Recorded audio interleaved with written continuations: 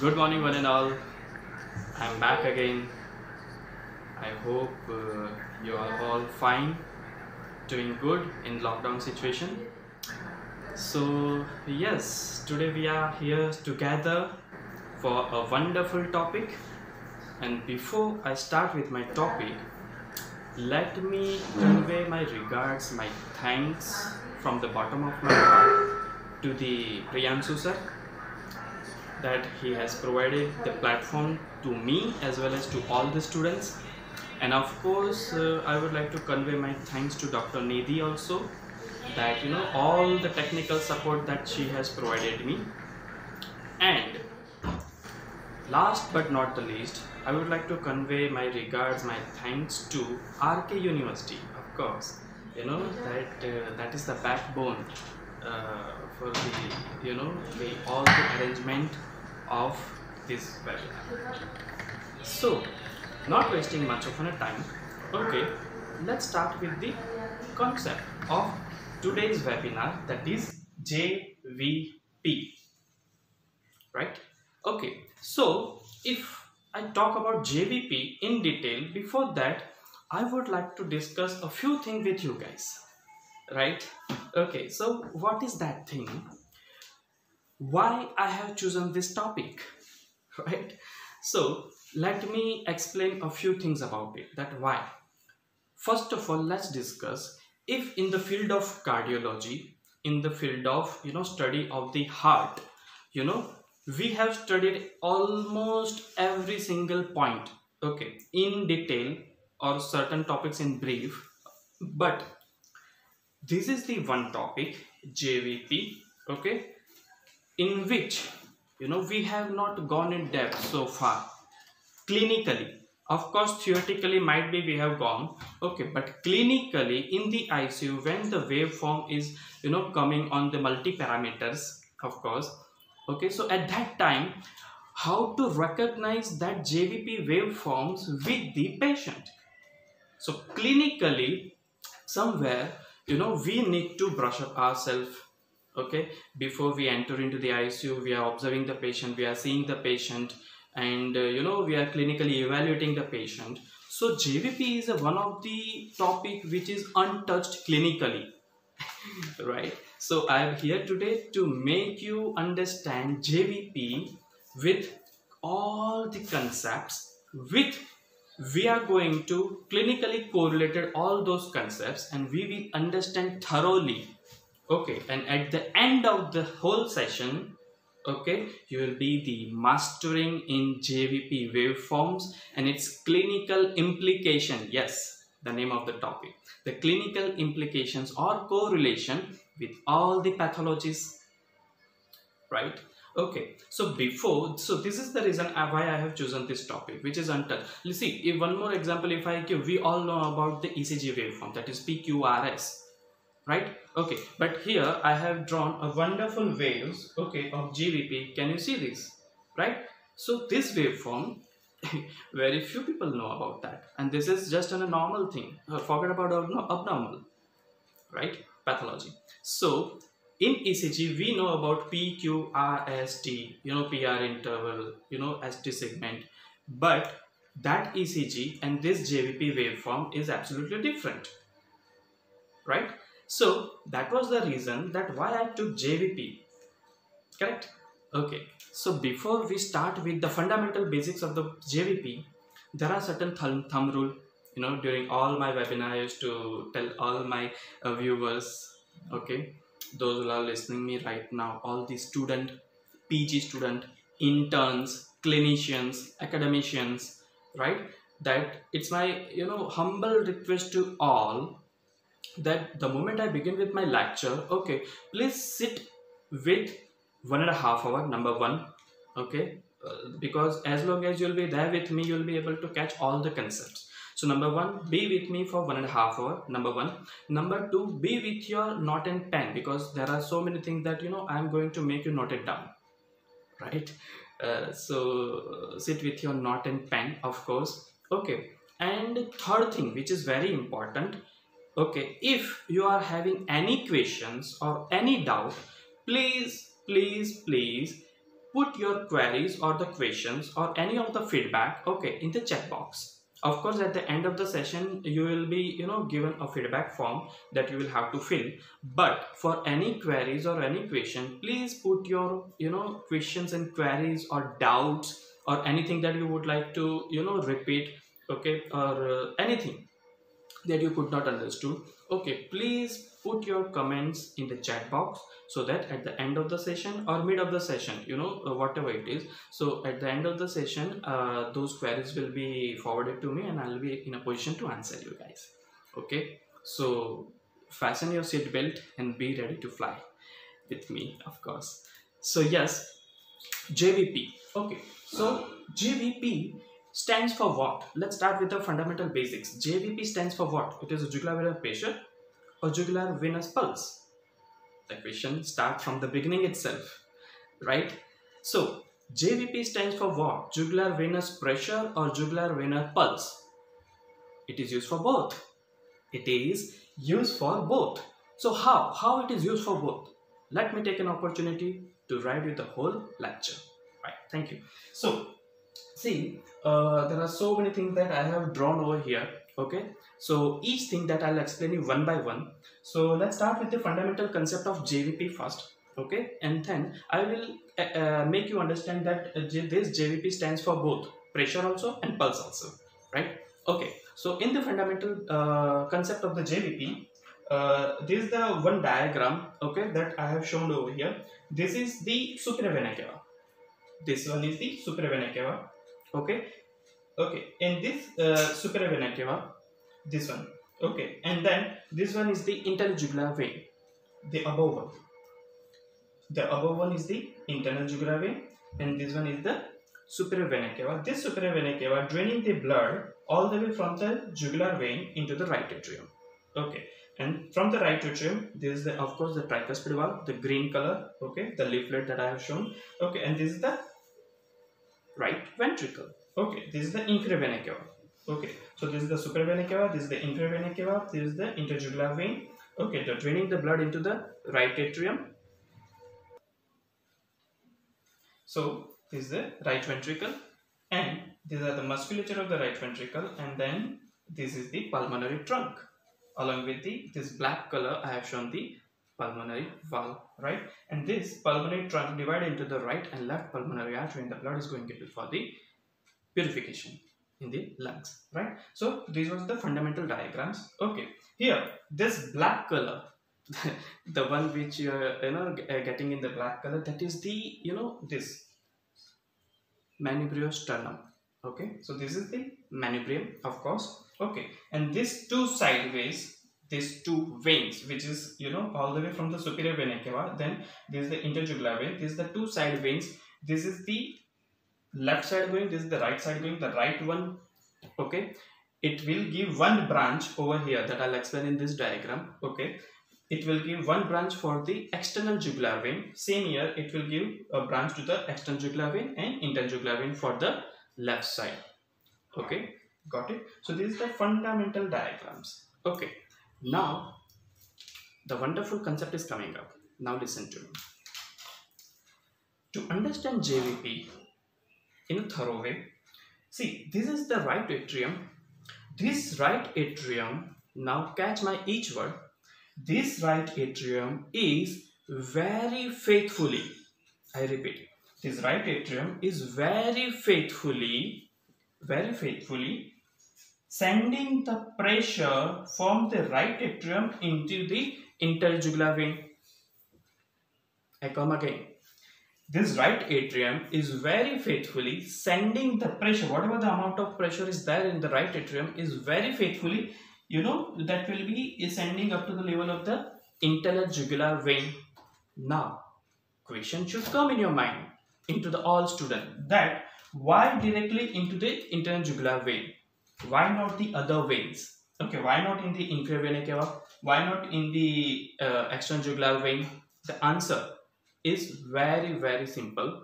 We have to go back into our first year anatomy, right? So what the first year anatomy says that, okay, this is the manubrium sternum, black and green color, right? Wonderfully. So now what is happening? You have to assume that here is heart.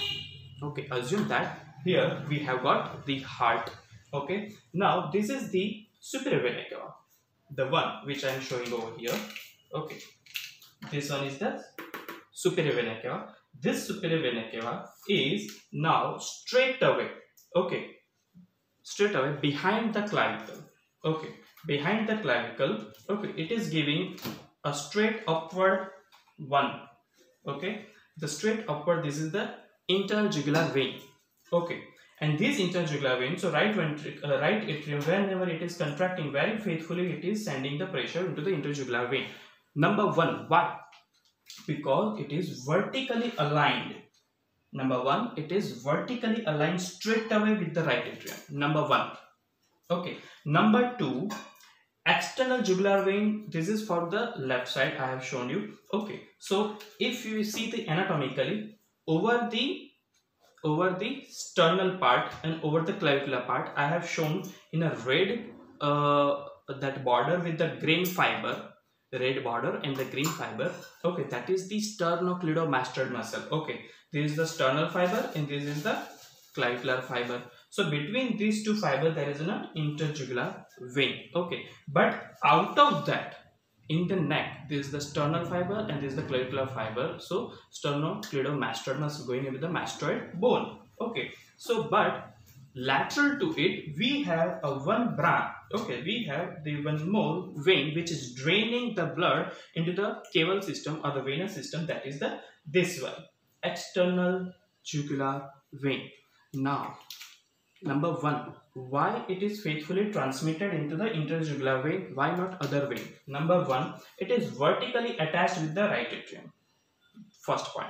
Second point, external jugular vein is away from the heart and it is having a deviation angle.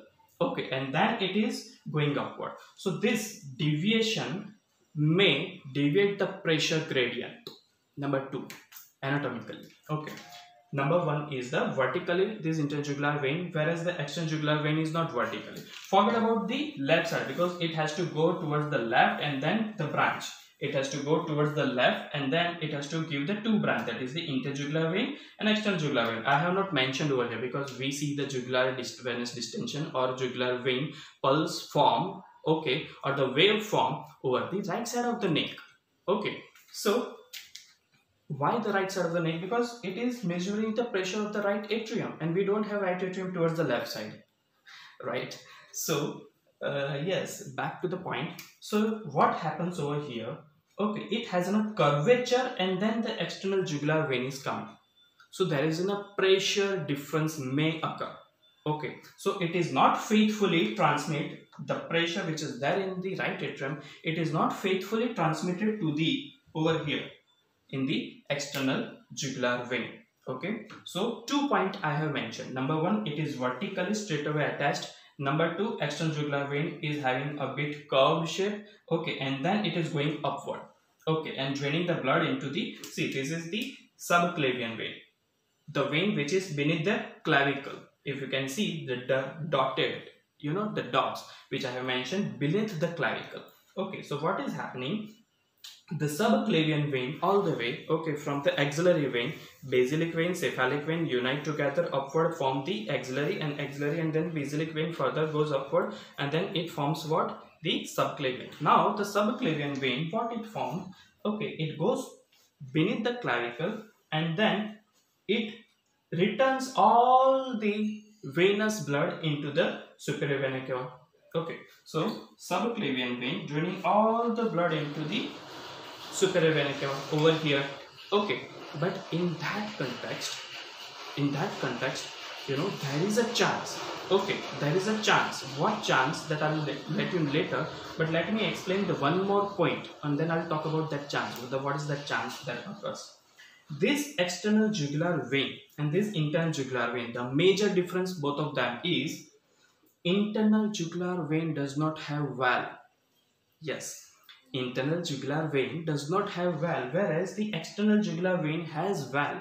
Okay, if you can see with this dot, green color dot, that I have showed the valve, it is not obstruction, so take a note of that. Okay, and if you are interested, you can watch, you can draw the diagram also, right? So external jugular vein has got the valve, whereas the internal jugular vein does not have valve. Okay, forget about this small green color ball. Okay, because here is also green color and here is also green color, so it is not the valve. Okay, what it is, I'll explain it in some time. So external jugular vein has got this valve. Okay, now I'm coming to that chance point, that what chance may occur when the blood which is coming all the way from the axillary vein, basilic vein, cephalic vein, and then into the subclavian vein, what it has a chance, it has a chance that due to the high pressure in the subclavian vein, due to the high pressure into the subclavian vein, what happens, it may have a chance to go into the external jugular vein. It may have a chance to go into the external jugular vein. But what is the function of external jugular vein? It has to drain the blood. It has to drain the blood from head and neck down into the caval system. But due to the moment it is draining the blood down, this subclavian vein is also draining the blood into the heart, but the pressure in the subclavian vein is higher than the external jugular vein. Okay, subclavian vein draining the all the blood of the any side of if it is, we talk about the right side, then right side of the upper limb of the blood is draining, so the pressure into this subclavian vein is higher than the internal jugular vein. So there is a chance that while draining back into the heart, okay, it has a chance to go into the external jugular vein, and that is the reason God does not want that. Nature does not want that, right? And hence the valve has been kept, which allows only and only, what is the function of the valve? Unidirectional flow, right? So from the external jugular vein, this valve, okay, even though the subclavian blood would love to go upward into the external jugular vein from here to go upward because of the high pressure, but this valve will not allow that. Okay, and that is the reason external jugular vein has got the valve. If it is got the valve over here, then definitely it cannot measure the the amount of pressure which is there in the right atrium because of the valve. Okay, because this valve will act like a unidirectional flow, so blood will go from upward to downward into the caval system. Correct? So, but at the same time, internal jugular vein, it does not have valve. Okay, so internal jugular vein is valveless. Okay, because of that, what is happening? See, you may think that, sir, there is also chance now that blood move further go forward, and there is chance to go upward in the internal jugular vein. Then what? No. By the time it drains all due to the anatomical structure, this is of course a functional diagram. If you see the pure anatomical diagram, you will see that the curvature of from the subclavian into the superior vena cava, the curvature is in such a way that the blood will definitely drain into the superior vena cava, and then a bit side and upward there is an interjugular vein. A bit side. Okay, for example, if I show something like this. So subclavian, beneath the clavicle it comes. Okay, it is a chance to go into the external jugular vein, so that the God has given the valve, number one. But you may have thought that, sir, it may go into the interjugular vein, but the jugular vein has been placed, or it has been there in our body in such a way that the blood will angle you, and the angle is created between the subclavian vein and the superior vena cava. The blood will drain easily into the superior vena cava, and then from the sideways the interjugular vein is coming up. So it has an angle in such a way that it drains straight away down rather than coming into the interjugular vein. So anatomy is very important to understand the concept. Okay, so sternocleidomastoid muscle, okay, beneath that the interjugular vein is going, so that the pulsation is not visible to us. Pulsation is not I would say palpable to us, visible. We can with the obvious distension is there, we can obviously visible it is, but usually it is not palpable. Okay, because the interjugular vein is beneath the sternocleidomastoid muscle.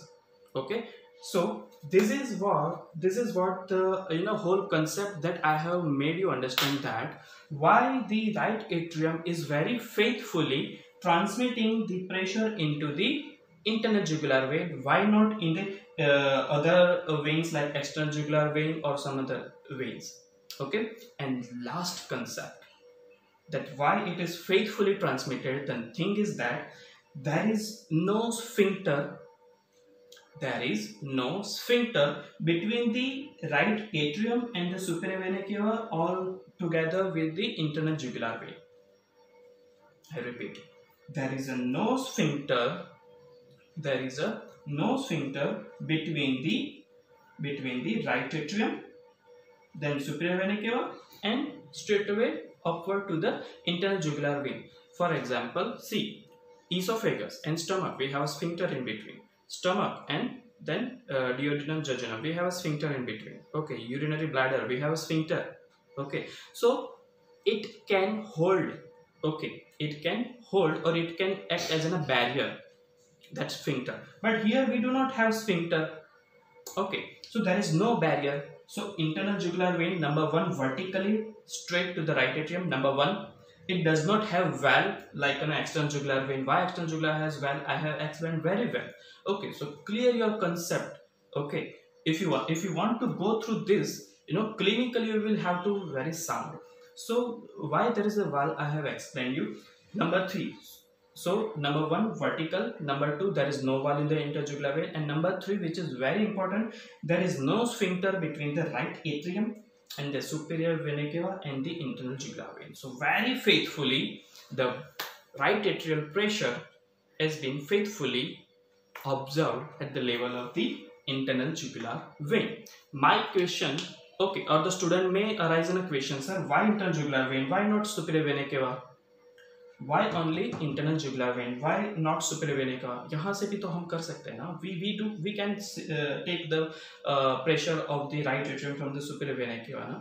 Let me tell you guys, superior vena cava, okay, which is there, okay, in the thorax, beneath the clavicle and near to the sternum. So it is very difficult to observe, and over to that the lungs is covering. Okay. Over to that the lung is getting covered. Okay, upper lobe. So what is happening, it is very difficult to gain an access directly into the superior vena cava. Again, first year anatomy. So straight away it is difficult to gain an access. Okay, it's not like ICD. We are not going for doing an ICD, that a slight incision and then a blunt dissection through the finger and then putting the tubes. It is not like that. Okay, we have to access the superior vena cava and that is not possible actually. Okay, and hence this, it is coming upward. Okay, and here we have in the neck, okay, that is the internal jugular vein, that is easily palpable. Okay, and easily in that we can enter the swan gaze catheter, and that catheter straight away runs down. Okay, swan gaze catheter is the one through which we can inject important drug. We can take the blood samples, okay, post-operatively, okay, mainly to, and we can inject the drugs, we can take the samples. Along with that, this swan gaze catheter also is, it is all the way from the interjugular vein to till the right atrium, it gets down. Okay, and hence faithfully it check the pressure in the right atrium also, right? So why not superior vena cava? That you got the idea. Why not other veins? You got an answer, right? So now we have left with only this one vein. We have left with only one vein, that is the internal jugular vein. Okay, so now internal jugular vein is having the pressure of the right atrium, which is very faithfully measured. Okay, and then we can distinguish that the pressure, Okay, that pressure, it's also create the pulse.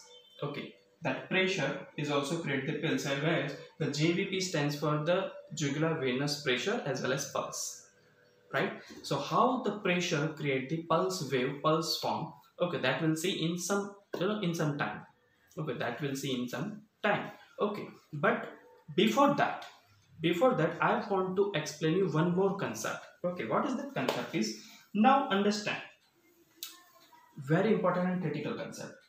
Understand that if the right atrium is having the basic pressure, normal one, okay, so the right atrium is having the basic normal pressure is 8 centimeter H2.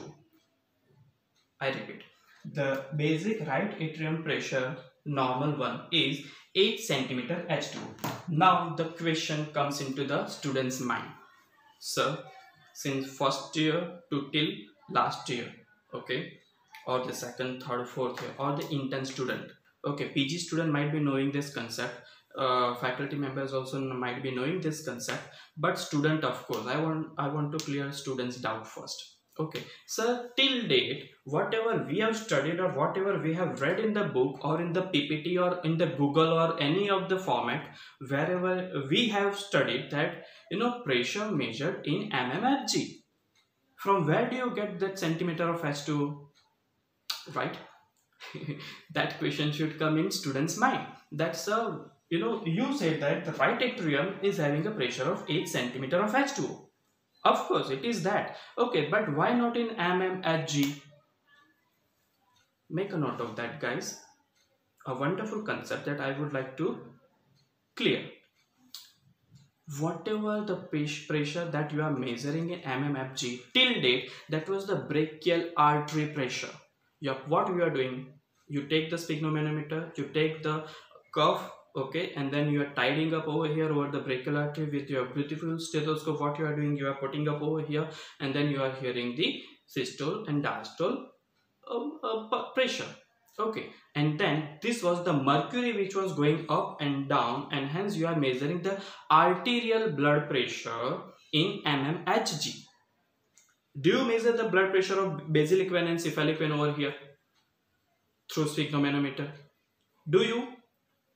So you are measuring the arterial blood pressure, okay, in mmHg. Okay, you cannot tie this sphygmomanometer cuff over here around the neck and then you are increasing the pressure over here. Don't do that. Okay, so first thing first, you are not measuring the arterial pressure over here, you are measuring the venous pressure which is coming all the way into the right atrium. So the venous blood which is coming into the right atrium, we are measuring that pressure. Okay, so number one, mmHg, why it is not? Yes, later on we can convert into mmHg. Okay, but with the help of sphygmomanometer we are not measuring over here, so it will be not in the mmHg initially. Later on we can convert, and I will make you convert that also, so don't worry. I am not going to leave like this topic. I will clear each concept. So of course we are gonna measure that in mmHg also. So this centimeter H2. Okay, now let's understand why centimeter of H2. That centimeter we understand distance, but H2 water, why? Guys, understand very clearly, density of blood is near normal, equal to density of water, H2O. The density of the blood, this you can see the red dots I have shown as in a blood. Okay, so density of the blood is near normal to the density of the water. Okay, it is around, density of the blood is around 1060. Okay, and the blood this is blood density, it is 1060, and the blood density is exactly 1000. So difference is just 50-60. Okay, so density of the water is 1000 and the density of the blood is 1060. So they are near normal, equal. So now we do not have unit of blood. But we do have unit of water, that is H2O. Okay, so that is centimeter H2O, which is faithfully measured. because density of the blood is same as equal to as water. So we can take that. Okay, so the right atrial pressure, okay, initially it is measured as in a centimeter of H2O. Centimeter matlab a distance between the internal jugular vein and the right atrium. So centimeter. Okay, distance between the internal jugular vein to the right atrium. So first unit is the centimeter because it's in a distance.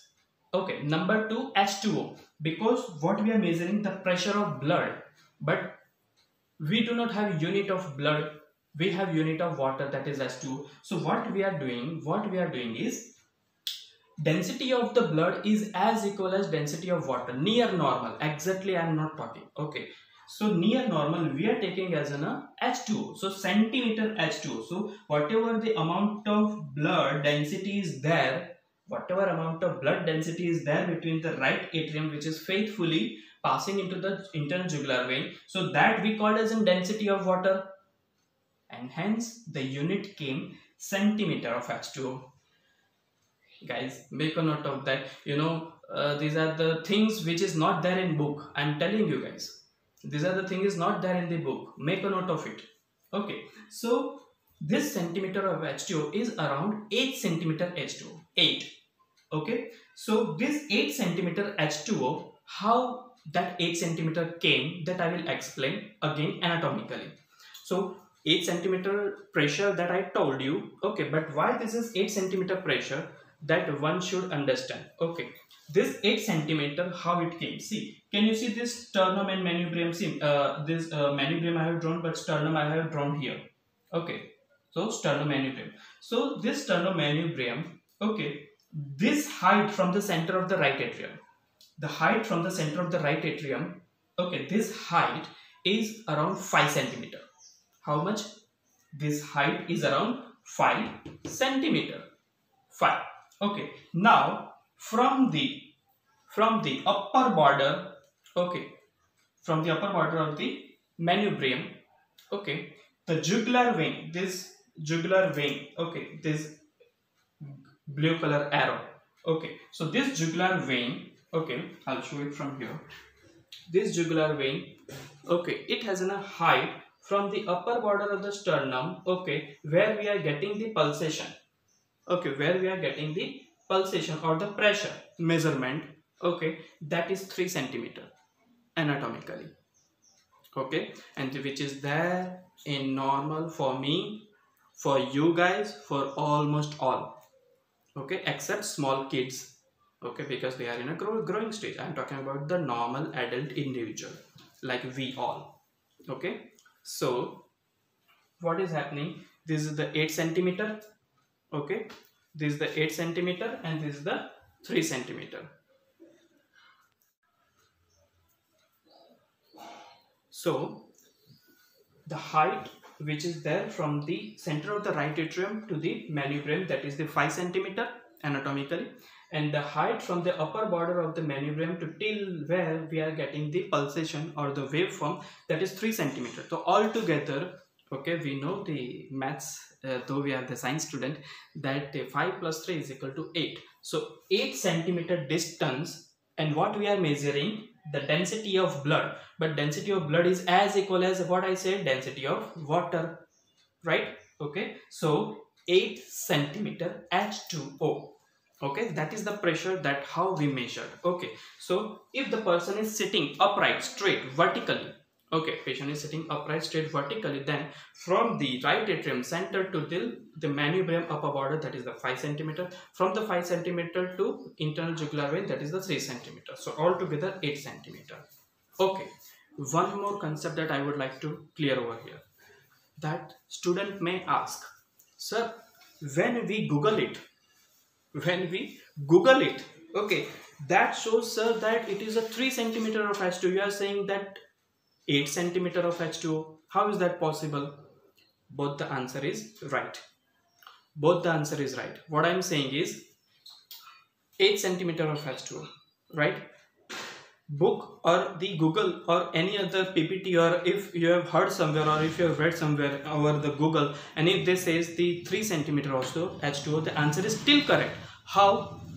they are not writing in detail, and or else we need to understand in detail. When they are talking about 3 centimeter H2O, matlab they are talking about from the level of manubrium.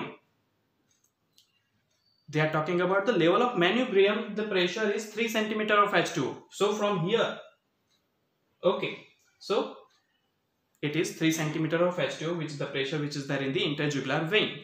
Okay, the pressure which is there. And from the right atrium, if you measure, it is 8 centimeter. Okay, so the moment when you get the, or even in the Viva also you can say that, sir, if you measure the pressure from the right atrium, center of the right atrium, it is 8 centimeter H2O. And sir, if you measured it from the upper border of the manubrium, then it is 3 centimeter H2O. Because we have to deduct this centimeter. Okay, pressure is there, same like what is there in the, the right atrium. Okay, so the answer for both is same, but just the level from where we are measuring is different. And hence the centimeter is going up and down. Okay, this is the 8 centimeter, this is the 3 centimeter, right? Okay, so now this is 8 centimeter H2O, let's consider that. Okay, now what I'm doing is, okay, this 8 centimeter of H2O, okay, I told you that I will cover each point, okay, in context of what? Now I'm going to convert into mmHg, right? So I told you that you must be sit with your pen and note. Let's understand that, 1 centimeter H2O, okay, a bit mathematical calculation, but the rest of the that, the concept is very wonderful. Okay, these are the hidden things that I'm letting you know.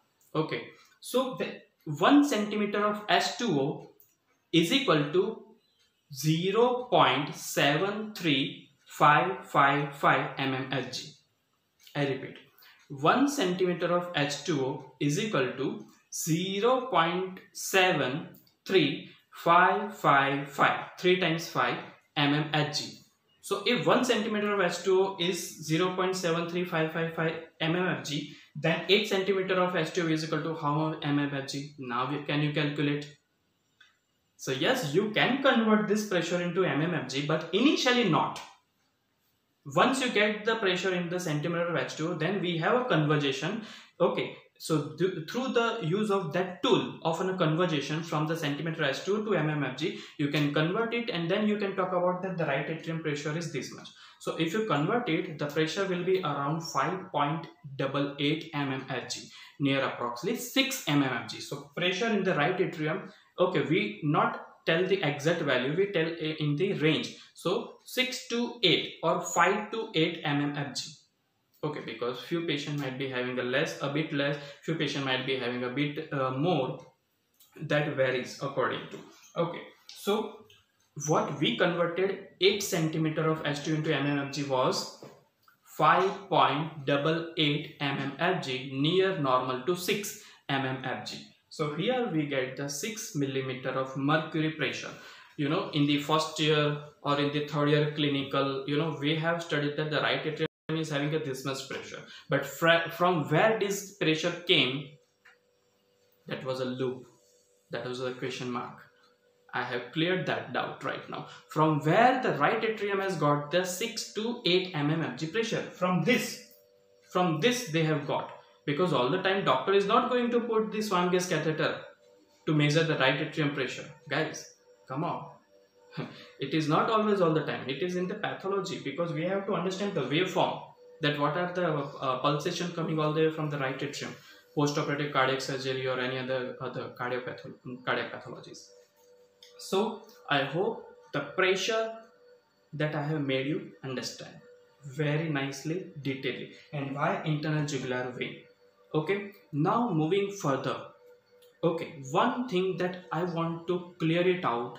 Okay, because I have explained the pressure very nicely. So one thing, guys, ये तो आपको ना लिख लेना है ना? This is the something coming which is very useful. Okay, for you all guys. As I told you, there is no sphincter, there is no valve, and it is vertically attached. I repeat, it is very faithfully transmit the pressure right atrium into the interjugular vein, because it is vertical, there is no valve and there is no deviation. Okay, And because of that, God has given us, listen to me very carefully, God has given us this internal jugular vein vertically straight to the right atrium. Okay, and because of that, God has given a natural biological manometer in our body to measure the right atrial pressure. Yes, guys, this is the concept. By God's grace, naturally, biologically, anatomically, this internal jugular vein act as a biological manometer. See, if you talk about the brachial artery pressure, okay, you have to take the sphygmomanometer and then you have to measure, right? So that was the sphygmomanometer. The same way, this was the manometer for the right atrium, which is naturally there in our body, naturally. Okay, that is a sphygmomanometer machine, artificial machine. This is the biological, naturally we have in our body. A very beautiful concept, guys. One must understand this. And that is the reason, I always focus more over the anatomy. Once the anatomy is clear, and physiology, of course, okay, all the concept is clear. Okay, so this is the biologically natural, by God's grace, it has been given in our body that the right atrium is having a direct biological manometer in our body itself. We just need to calculate the pressure from there on. That calculation just I told you, but calculation I'll come a bit in detail in some time. Okay, this is just a vertical diagram. Okay, calculation of the JVP I'll come in some time. Okay, guys, so here on I have distinguished the basic fundamental concept of JVP. So jugular venous pressure, and that pressure gives the pulse form. So how that pressure is going to give the pulse form? Okay, let's talk about that. Right now, see guys, you have to catch my each word from here on, okay, to understand the graph. In ECG, the beginning of my lecture I have explained, we know about the PQRST, okay, since first year to till intern, then PG, then academic life, okay. We know about the PQRST, but do we know about the jugular vein graph? Do we know about the paradoxical graph? Do we know about how based on the graph we should, it is coming on the multi-parameter based on the graph. Okay, see, this graph is not for design or just to cover up the board. These are abnormal graph. Okay, these are the abnormal graph. Okay, so I'll explain the later part when we start with the pathology. Right now I am in the basics. Okay, right now I am in the basics. Then I'll talk about the anatomy, physiology, basic graph, and then pathology. This is my pattern. Okay, so from here onward, catch my each one. So now, if you have gone through my flyer, you must have read that I'm going to correlate this graph with the cardiac cycle. Correct? Okay, so let's begin with the cardiac cycle. Okay, how the cardiac cycle is correlated with this graph. Okay, and there we will come to know throughout the cardiac cycle, if any deviation in the graph, if any deviation like ECG, which is also related with the cardiac cycle, atrial contraction, atrial depolarization, then repolarization, ventricular depolarization, that is R wave and all. Okay, anything abnormality, ST segment, okay, myocardial abnormality correlated with ST segment. The same way, we have to correlate with this cardiac cycle. It is as equal as important, guys, like an ECG, okay, which was untouched in student life. Okay, maybe academicians knows, but in student life this was untouched topic. Okay, so now we are going to correlate the whole this fundamental basics of JVP and then pulsation. Okay, how it occurs with the graph form. Okay, so let's assume that this black borderline is in a piece of paper. Okay, this is the piece of paper. Hypothetically, we do not have that thing in our body, but hypothetically consider this is in a one green ball, green color. But that is hypothetically, okay. We do not have ball in the jugular vein, internal, of course. So hypothetically, there is a ball over the the 8 centimeter interjugular vein from the center of the right atrium. 8 centimeter we measured with the ruler, okay, with the scale, and then there we kept the floating ball. Floating matlab it can float up and down, up and down, up and down. So, and from that ball we have taken the pointer out. Can you see the green arrow? We have taken the, see, initially you must have got scared, so many arrows are there, what arrow, where it is going. Okay, I'll tell you. This arrow was the 3 centimeter, this arrow was the 5 centimeter. So number 1 arrow is clear, number 2 arrow is clear. Now this 2 is remained yet, that I'll explain what it is. So number 3rd arrow is the pointer which is coming out. Okay, pointer which is coming out up to the level of the paper, piece of paper. This is the piece of paper. Now we have to correlate with the cardiac cycle. So let's start with the cardiac cycle. Yes, when the atrial contraction occurs, number 1, I am now correlating with the cardiac cycle. When the atrial contraction occurs, guys, what is happening? The blood is going down into the ventricle. Okay, these valves are open already, okay, initially because of the pressure gradient. Okay, atrial contraction, when it occurs, atrial contraction, first year physiology, we all know that atrial contraction occurs for the atrial kick, the slow filling phase. The amount of blood which is remains still there in the atrial, which supposed to go into the ventricle, but it is not going because the pressure is now decreasing, and hence the atrial contraction start, that is the atrial kick. That is the atrial kick. Because of that, the remaining amount of blood, okay, it will go down. That is during the slow filling. Rapid filling में क्या होता है? We all know that the blood, the moment atrium is relaxing. Listen me. The blood is coming all the way from the infravena cava and superior vena cava, and when the atrial is relaxing, the atrial is getting filled up, okay, due to the pressure gradient. Okay, when the atrial was filling up, this was ventricle is going for contraction, so now the blood is ejected out, so the pressure in the ventricle is now less, and the pressure in the atrium, right atrium of course, is getting high. So due to the pressure gradient, this tricuspid valve is getting open. It does not play a role of the atrial contraction over there. So misconception, if any of the students are having that atrial contraction and valve got opened, it is not that. Due to the pressure gradient, the valve is getting opened. Okay, so rapid filling first occurs, and for the slow filling, the moment the blood is not going downward, because pressure now is higher in the ventricle because the blood has gone down, and the pressure is now less in the atrium. So last part which has to be in the slow filling, the last part has to be pumped into the ventricle from the atria. At that time atrial kick occurs, and that is the atrial contraction. So atrial kick, wonderful concept. So that when the atrial contraction occurs, it sends the remaining amount of blood. Now back to the theory. Okay, now I am coming to the graph.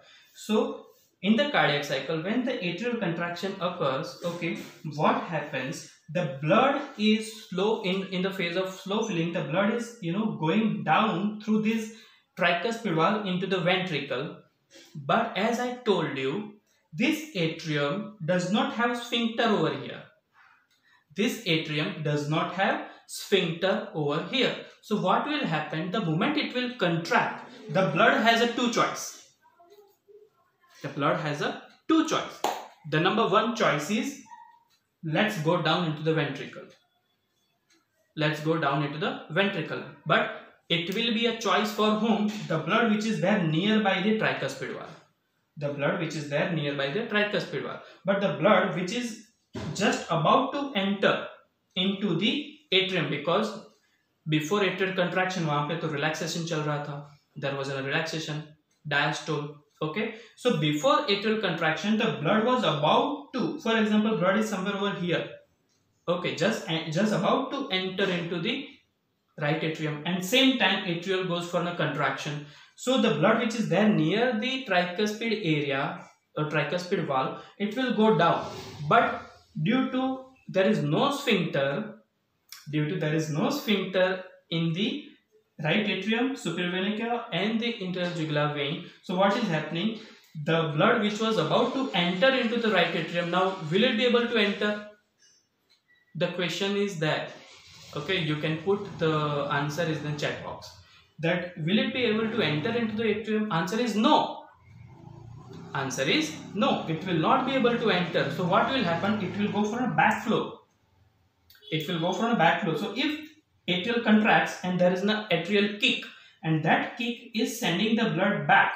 Okay, so this ball, pointer, this ball, it will come down or go up.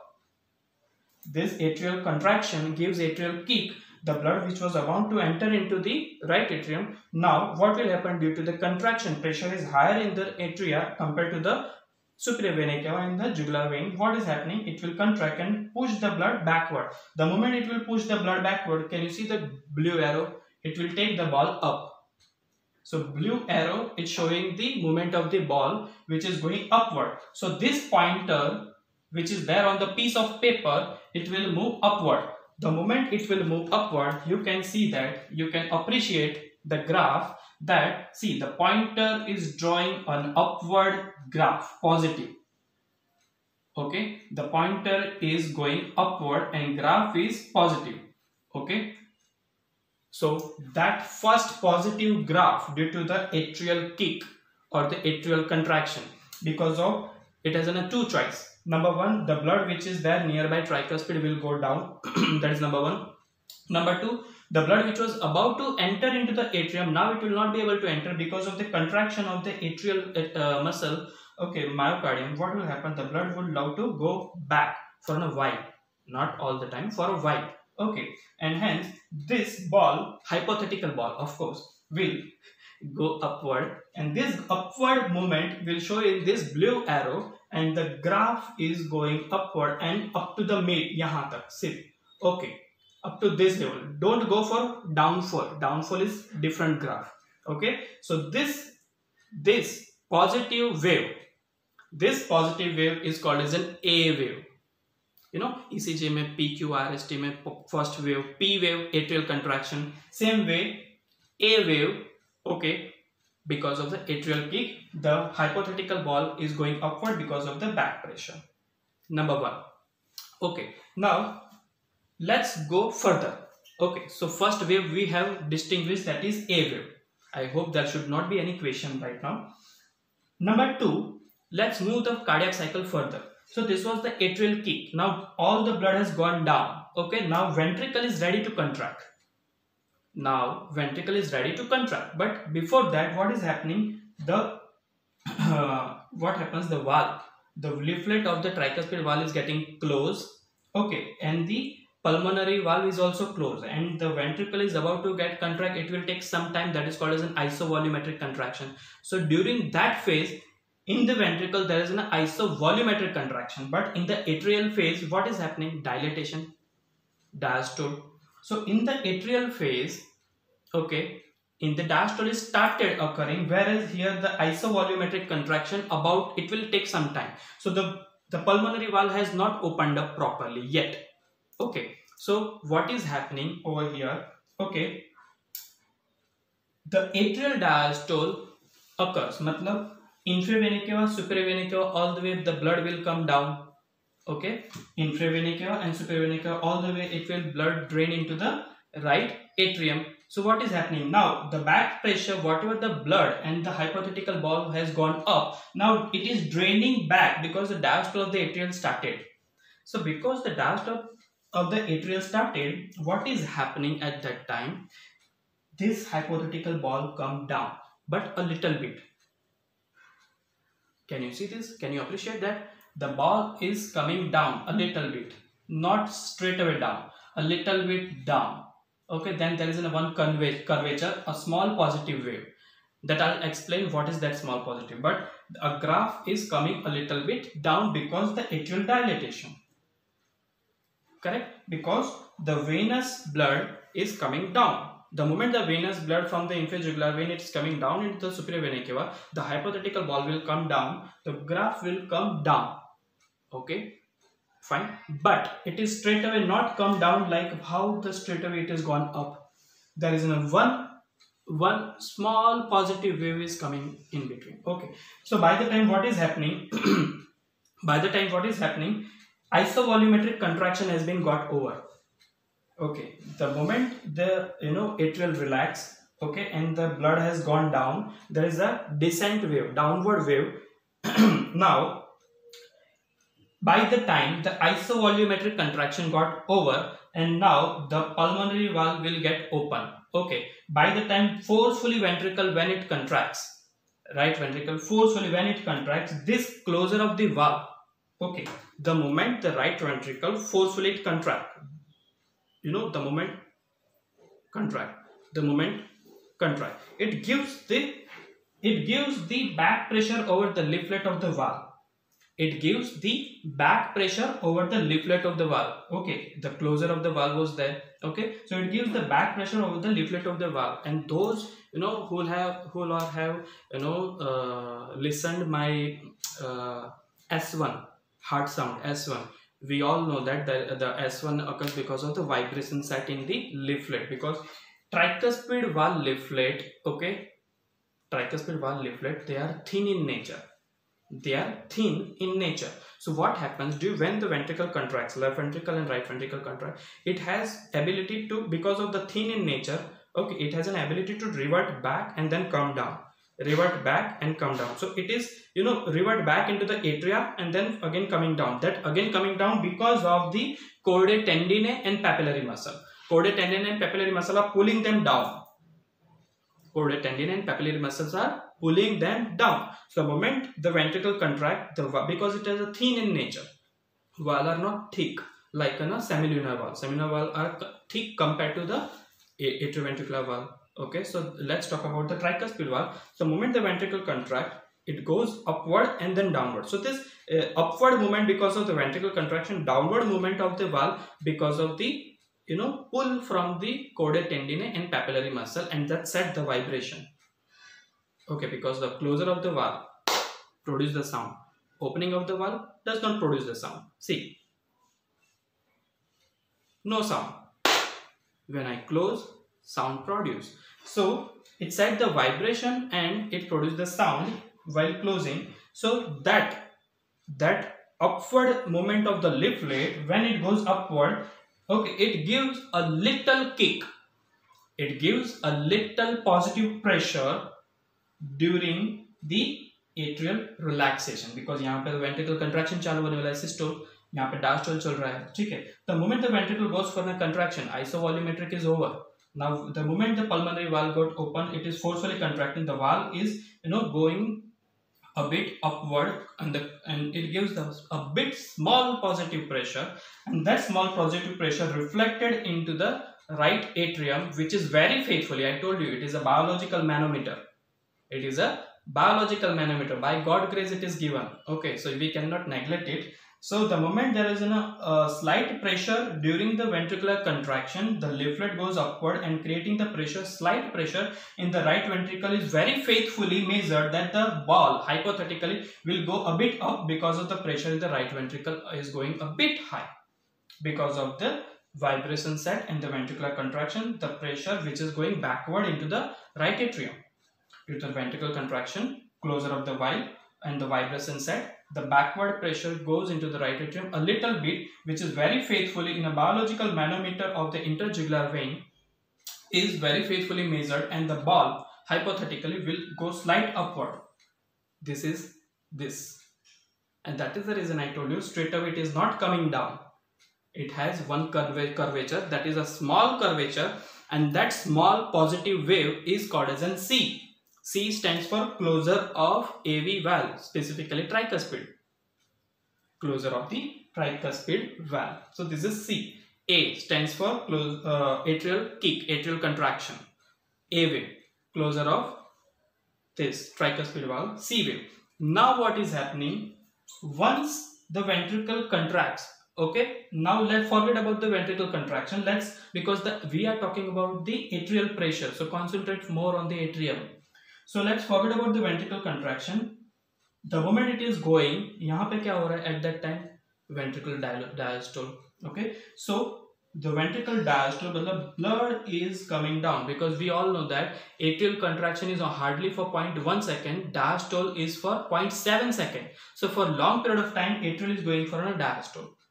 So the blood is falling down into the atrium, filling into the atrium from the inferior vena cava. But we are not much talk about inferior vena cava. We will focus only the superior vena cava and the jugular vein. So from the head and neck and brain, the blood is all the way coming down during the atrial relaxation. The moment it is going into the atrial relaxation, what is happening? The hypothetical ball, it will go up or down. Now you are in a position to understand the basic concept of this graph. So the hypothetical ball would go down, and the moment it will go down, this is the wave, and this is called as a descent, X descent, X.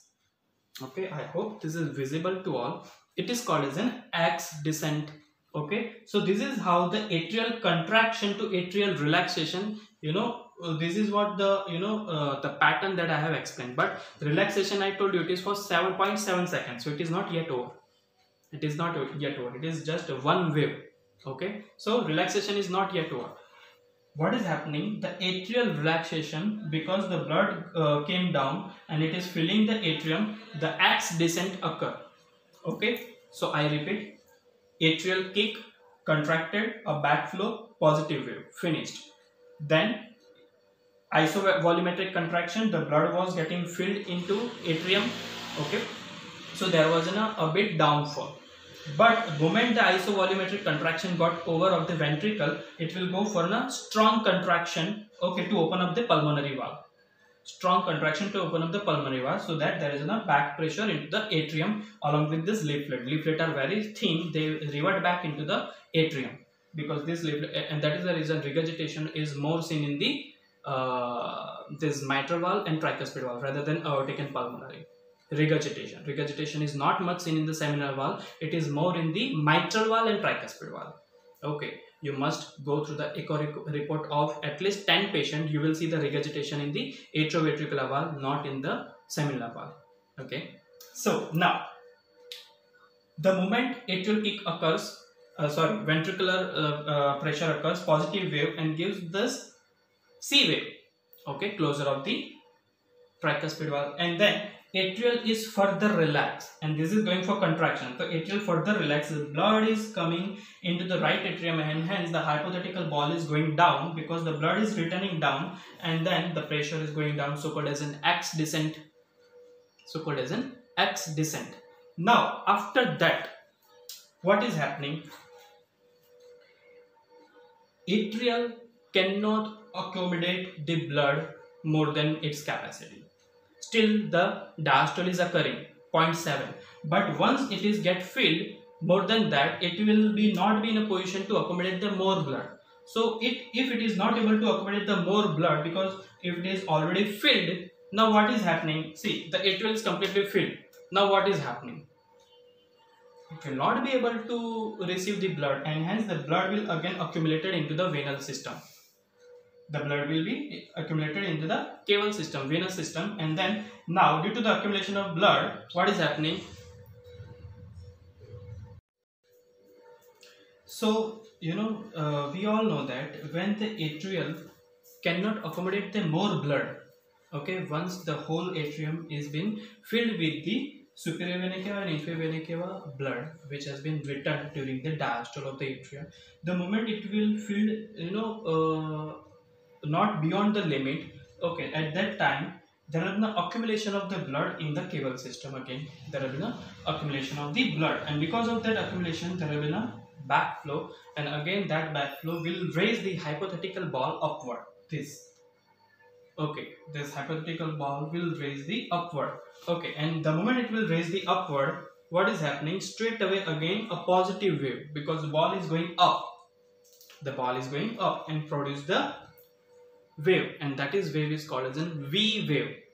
Okay, so till now we have seen the three positive wave. A positive wave because the atrial kick and the pressure will go back. Then C wave because of the closure of the tricuspid valve and ventricular forceful contraction, a bit positive wave.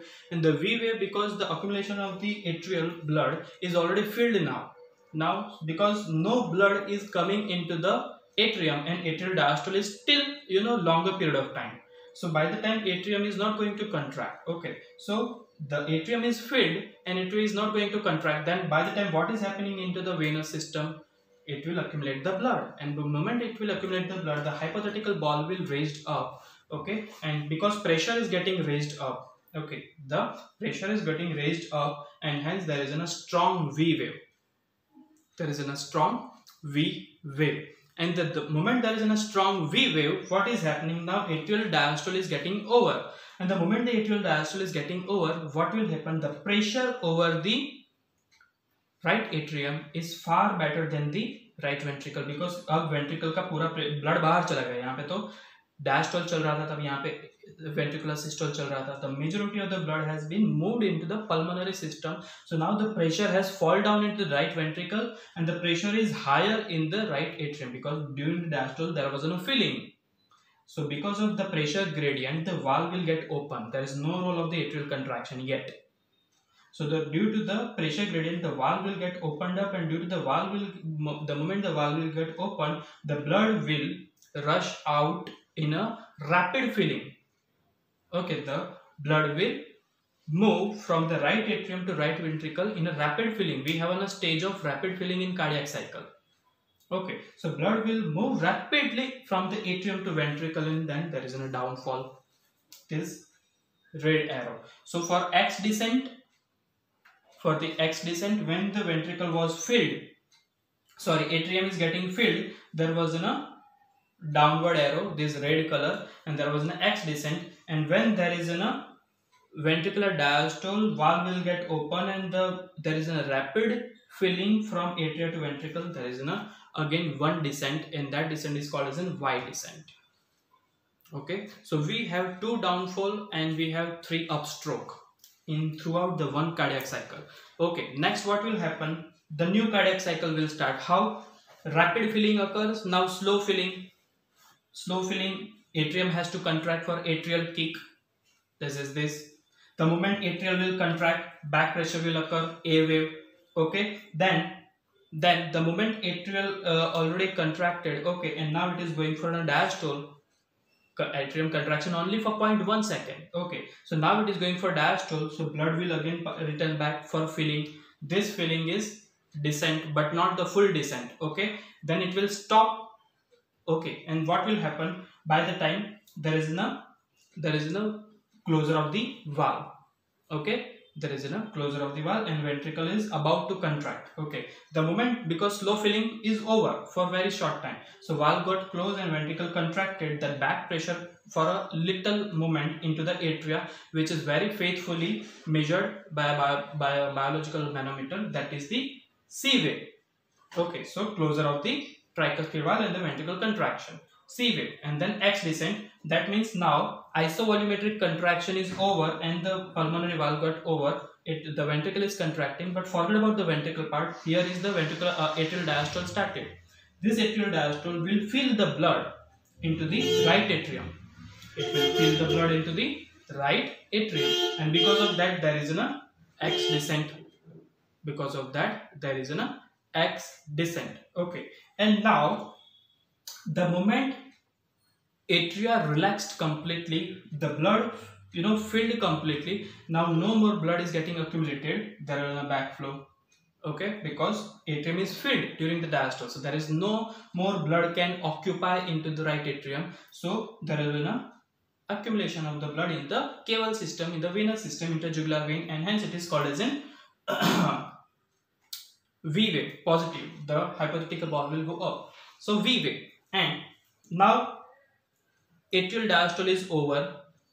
Okay, and now when due to the pressure gradient the valve is getting opened, okay, here the contraction is over, blood has gone out. Now the pressure in the ventricle is less compared to the pressure in the right atrium, because here the filling occurs. So filling, the blood pressure is more in the atrium than the ventricle. So due to the pressure gradient, the valve will get open and rapid filling occurs. That rapid filling means all the blood is going downward, and hence the hypothetic ball will come down, because the blood is going down and accumulated blood has started coming into the ventricle. Okay, and hence there is a Y descent. So this whole natural wave, okay, this is a normal natural wave that you see after the, the moment the Swan gaze catheter that has been inserted through the internal jugular vein into the superior vena cava, into the right atrium. So on a digital screen, multi-parameters along with heart rate, respiratory rate, temperature, saturation, arterial blood pressure, at the same time respiratory graph, okay, respiratory rate also, okay, at the same time. Meanwhile, you will see this graph also, and that is the jugular venous pressure graph, but we neglect that most of the time. But you still believe that, okay sir, this is a normal graph, okay, but what is the importance of it? Okay, that clinically I will correlate, and moment I clinically correlate, you will be in a position that yes sir, you were absolutely right, that this graph we have neglected, but this is really important. Okay, so this was the natural graph, normal graph of JVP, which has been on the piece of paper with the pointer hypothetically ball. We have measured it over here. Okay, which is, if you go through the books, it is difficult to understand, right? So I have tried to make the things easy for you with the pointer, piece of paper, and graph and cardiac cycle. So hereby I have correlate the cardiac cycle with the graph and how the waveform occurs with the pulsation. So this upstroke, this upstroke, this upstroke gives the jugular venous pulsation. Okay, and the pressure which gives up and down is also called as in for jugular venous pressure. So JVP, the moment I started and asked the question, it is for pressure or pulse? Now the answer is clear, it is for both. It is for both. JVP stands for venous pulse also and venous pressure also, right? So now moving next, okay, that what are the the differences, okay, that JVP pulse and the carotid pulse has. There is a one more important aspect that one must understand, that see, for example, the patient, when you are measuring in the semi-follow position, the patient is 45-degree angle placed, okay, and then the neck is rotated opposite side, and then you are seeing with the torch light or with any of the the clear visibility. If you are not able to see that, then clean the area with the betadine, and then you see with the focus light, you will be able to understand the pulsation. Okay, you will be able to see the pulsation.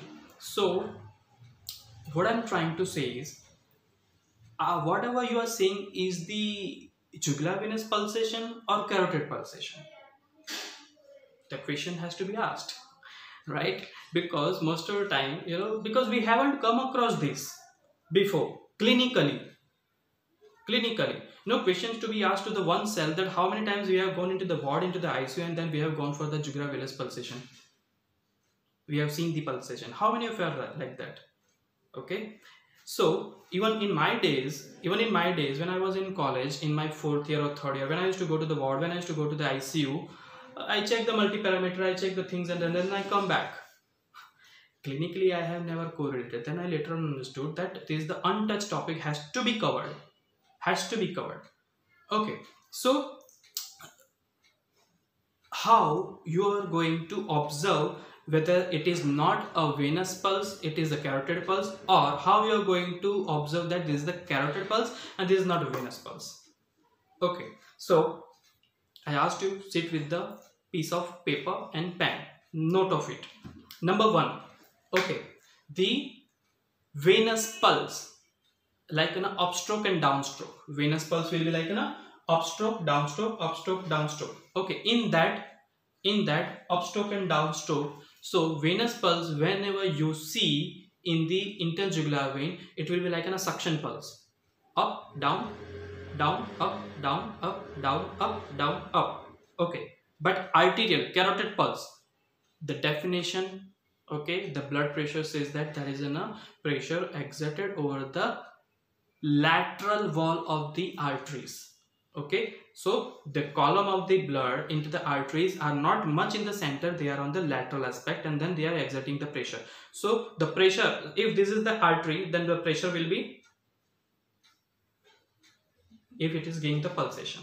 Okay, so what I mean to say that the carotid pulse will be, it will come in and out, laterally, out, in, out, in, out, in, out, in, out, in. So this is the in and out pulsation for the artery, but for the venous, upstroke, downstroke, that is the suction pulse.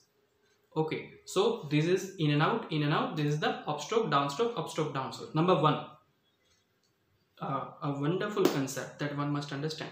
Number two concept, in the one cardiac cycle, the venous stroke or the venous pulse you will be able to feel twice, A wave and C wave. Sorry, V wave. C wave, it is again, it's a upstroke, the closure of the valve, but the pressure is not that much that has been radiate up to the this 8 centimeter of H2O. So it will be not seen as a pulsation, but yes, upstroke will be there. So a mild upstroke, but a classical pulse you will see at the A wave and the V wave. So in one thoroughly cardiac cycle, in the venous system, you will see two pulse, whereas the carotid pulse will come only at the ventricular systole once. So major difference clinically. See, these are the basics, that one should have, here. So the venous pulse with the establishment of the valve, this graph, we can identify that in a one cardiac cycle we will get twice A wave and V wave. So difference is quite obvious in the pulsation. Okay, in the carotid pulsation only one stroke throughout the cardiac cycle, that is ventricular systole, whereas the pulsation in the venous is the twice in the one cardiac cycle. So easily you can identify, right? Number two. Sorry, this was number two. Number three.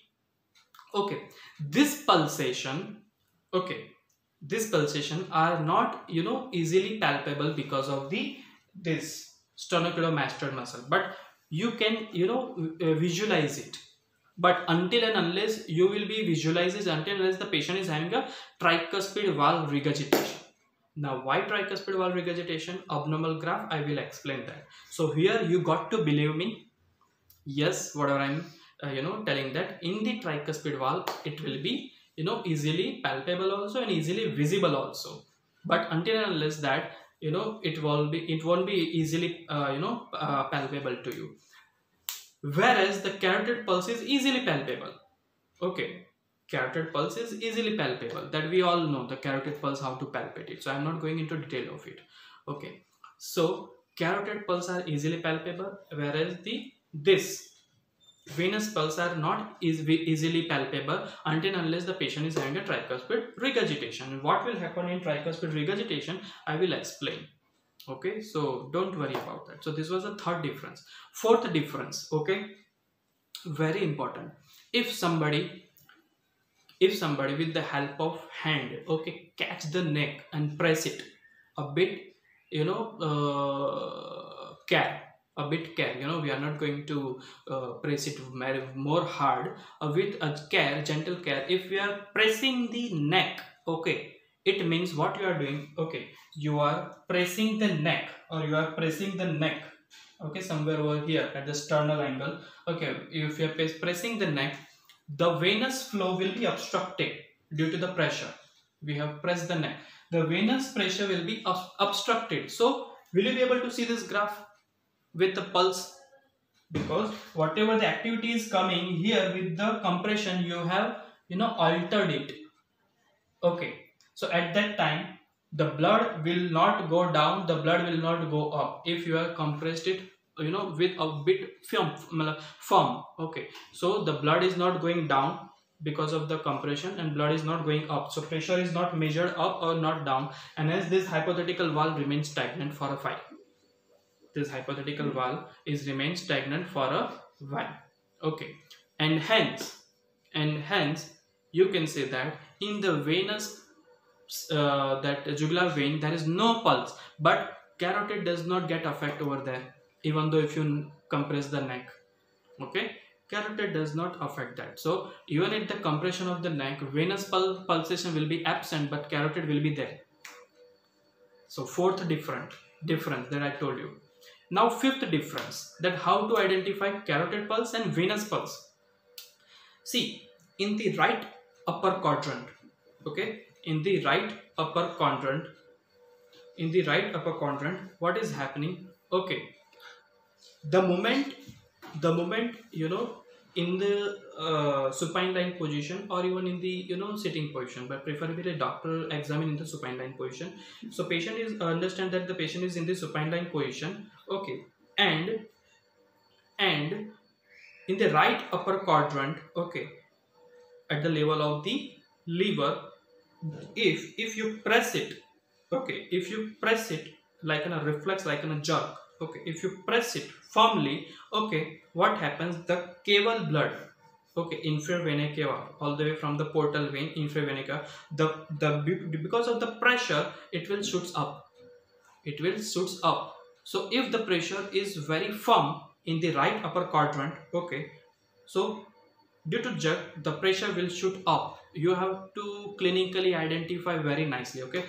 I would say 100 times if you check the this reflex, okay, then 101th time you may be able to identify the slight upward movement, because due to the pressure, the blood is pushing upward a bit fast due to this pressure, and hence there is a slight upward movement of the hypothetical ball.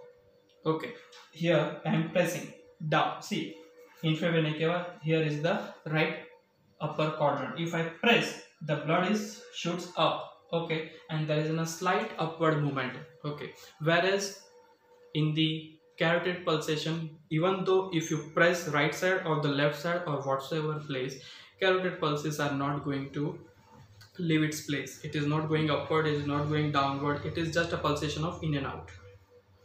This is the suction pulse, up and down, okay. So it is based on the suction pulse, up and down. You give the pressure, it will go a bit up. So this is the fifth difference, that it will go up, but carotid pulsation will not have any change over there, okay. Fifth difference. Now sixth difference, very important, okay. During the inspiration, okay, now I'm correlating the pulse waveform with the respiratory cycles, okay. So during the inspiration, expiration, inspiration, expiration. So what is happening during inspiration? The thorax expand, diaphragm descend downward, and hence the vertical diameter and lateral diameter of the thorax is getting increased, and the volume or the area is getting decreased. That means pressure is getting decreased, okay. So intrathoracic pressure becomes negative, and because the moment the intrathoracic pressure becomes negative, we suck the air in. So I suck the air in because the diaphragm descend down, the intrathoracic pressure has been negative. So the positive pressure to negative pressure, we can suck the air in. So this was the respiratory cycle, inspiration. Okay, so forget about the air. During the inspiration, what is happening? Intrathoracic pressure occurring in the thorax. Because of that, blood is coming back to the right atrium very fast during inspiration.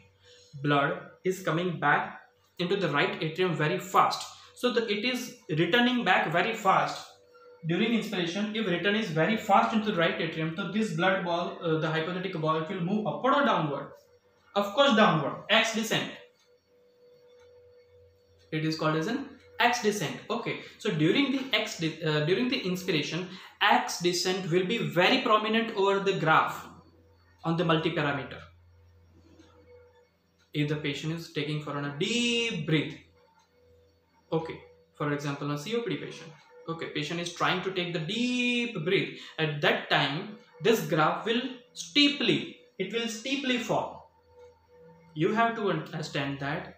You have to understand that patient is taking a deep breath, and hence your treatment comes into picture that avoid it, deep breathing. You know what are the precautions that you need to take. Deep breathing, right? Because it is going for a prolonged deep breath. Okay, it may damage the respiratory tracts. Okay, so see, this is where now I'm coming to pathology. Now slowly.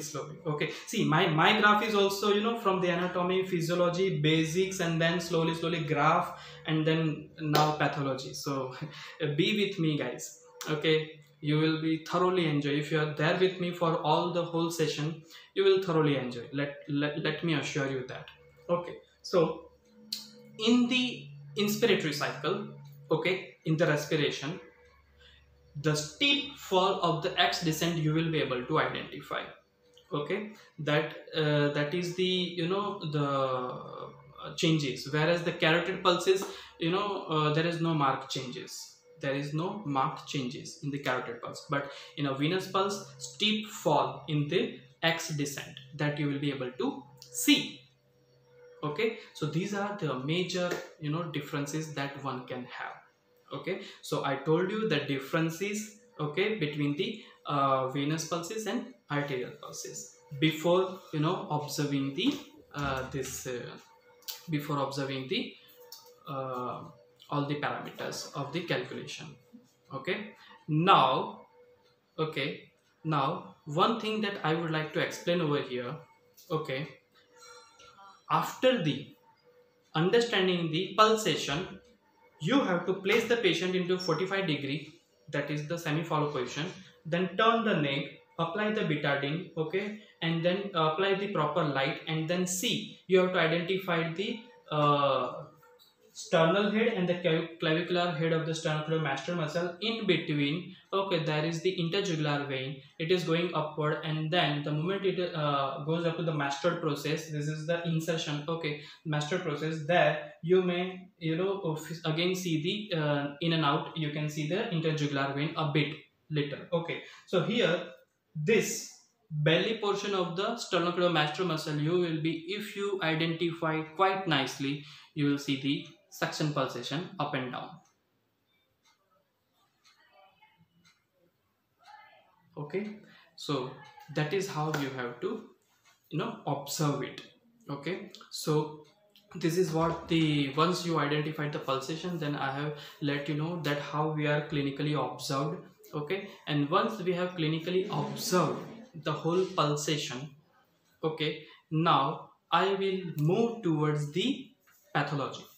That while observing, if you see normal, that's fine. If you on the see the multi-parameter screen, everything is like, okay, A wave, then a bit fall down, then C wave, and then X descent, and then V wave positive, and then Y descent. If you see normally, and if you observe and if you identify, okay, absolutely fine. See, we have in our assessment, there is a one step, that is the jugular venous pulsation, that we have to observe and we have to check it out.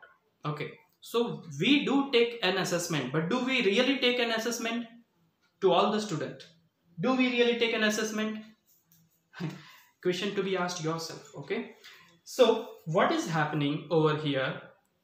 What is happening now? We are moving towards the abnormal pathological changes. Okay, we are going, or we are heading towards the abnormal pathological changes. So for that purpose, okay, I am going to rub this diagram. Okay, so here, this, let me rub this diagram.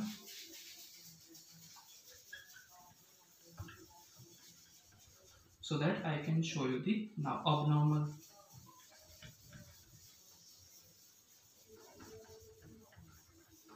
Yes.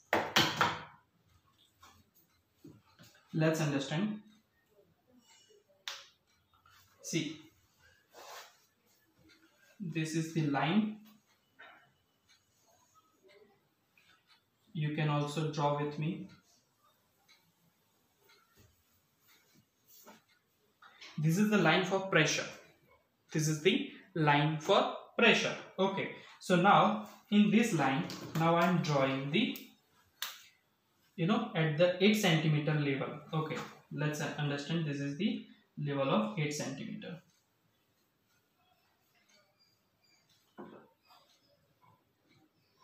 This is the level of the 8 centimeter.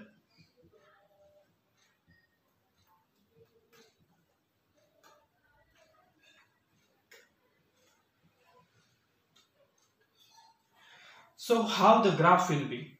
This is the normal graph, which is what I am going to draw now. This is the graph.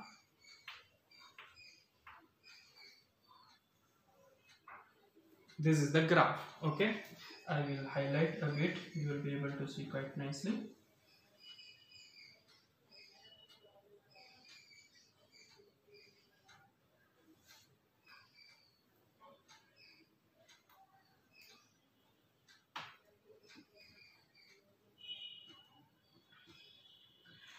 So at the level of the 8 centimeter, this is the normal graph I have drawn. Okay, but now what is happening in CCF?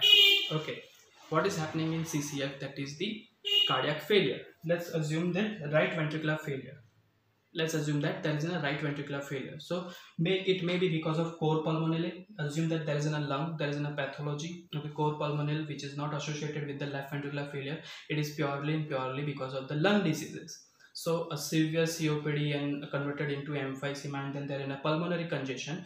So there is a pulmonary hypertension occur and a backflow, and due to that the right ventricle is going for hypertrophy. It is forcefully trying to contract, but due to the core pulmonary hypertension, due to the congestion, it is not able to send the blood into the pulmonary system. So at that time what is happening? The blood which is coming down into the atria and then evacuated into the ventricle, is it going to possible now? Because the blood is there, end diastolic volume and end systolic volume, everything is there itself now. Okay, so even after the contraction, end systolic volume is remaining more, and hence the pressure is developing back, and then it will fall, it will go upward. So hypothetical ball will raise upward. So normal is the 8 centimeter. If it is going above, then it is abnormal. So normal it is 8 centimeter of H2O. Why centimeter, why H2O, I have explained thoroughly. So if it is going beyond that, so in CCF, what is happening? Due to the backflow, okay, due to the backflow, CCF, what is happening? The graph will not change, but pressure will get changed.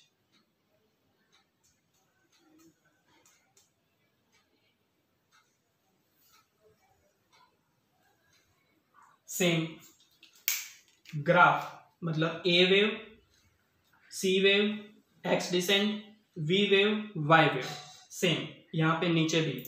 Okay, A wave descent, then C wave, then X descent, then V wave, and then Y wave. Same graph will be. Okay, but what will happen? Pressure will get changed. Here it was 8 centimeter. This become maybe 10 centimeter.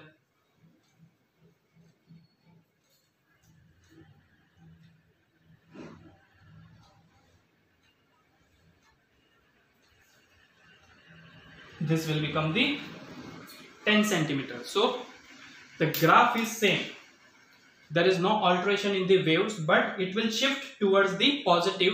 Okay, because the pressure has been shifted upward. So because the pressure has been shifted upward, the pressure, okay, here is what 8 centimeter, here it will become the 10 centimeter. Okay, understood? Now there is a one more pathology. Okay, so the moment the pressure is getting shifted from the 8 centimeter to 10 centimeter, and that means raised JVP, raised jugular venous pressure, raised jugular venous pressure in the multi-parameter. If you see that raised jugular venous pressure, at that time you have to think this is because of the backflow of the blood. And backflow, right ventricle, you have to understand either it will be a right ventricular failure, either it would be a core pulmonale, either it would be a congestion. Okay, lung congestion. So you have to think clinically. Now see, I have started clinically everything. Okay, so you have to think clinically.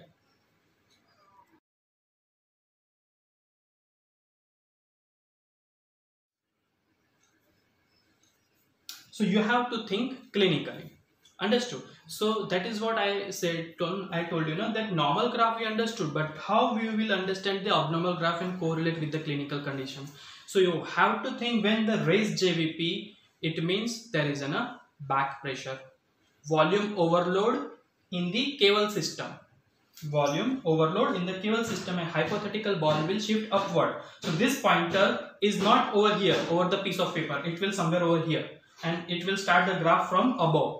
So it will start the graph from above. So clinically you have to judge, right? Okay, and guys, let me tell you, if you start clinically judging in ICU, you will not get afraid of anything. It will be very wonderful to understand. Conceptually, you have to clear all the concept which I have told you. Okay. Number 2, if the graph is remain stagnant or not a bit pulsation like this. Okay, a graph is remaining stagnant or not altered pulsation. Okay, something like this. So because now you can see that away the A wave, then C wave, descent, X descent, Y descent, they have been altered now. They have been altered. But you can appreciate the pressure has been raised. You can appreciate the pressure has been raised. This is 8 centimeter. This is 10 centimeter. This is more than that, maybe 12 centimeter. Okay. So you can appreciate that the pressure has been raised, but there is no waveform like in a normal pattern. So at that time, what you can reckon, how you will identify the pressure has been there, but the pulsation is not there. See, you have to basics back again. This waveform, because of the first atrial contraction, first waveform, closure of the valve, backflow, C. Okay, then filling occurs, but now the atrium is filled, so backflow is occurring. That means V wave. So this positive wave and negative wave, which are the coming, okay, that faithfully transmitted into the JVP, jugular venous. Okay, but here this waveform are not over here, but it is raised the pressure. It means you have to understand that, guys, there is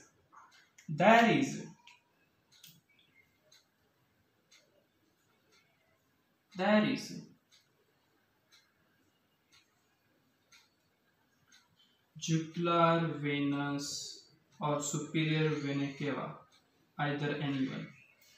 Jugular vein or superior vena cava, either there is a big mass or big obstruction. So I have drawn with the black pen. In the superior vena cava or in the jugular vein, there is a big mass or this big obstruction. Okay, caval obstruction, I would rather say. Okay, so superior vena cava or jugular vein, because of this obstruction, what is happening? This cardiac cycle is running its own pace, on time, this cardiac cycle. But what is happening?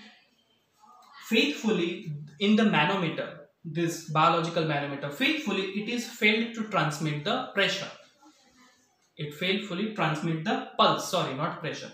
Pressure is getting accumulated now here because the blood is not going down.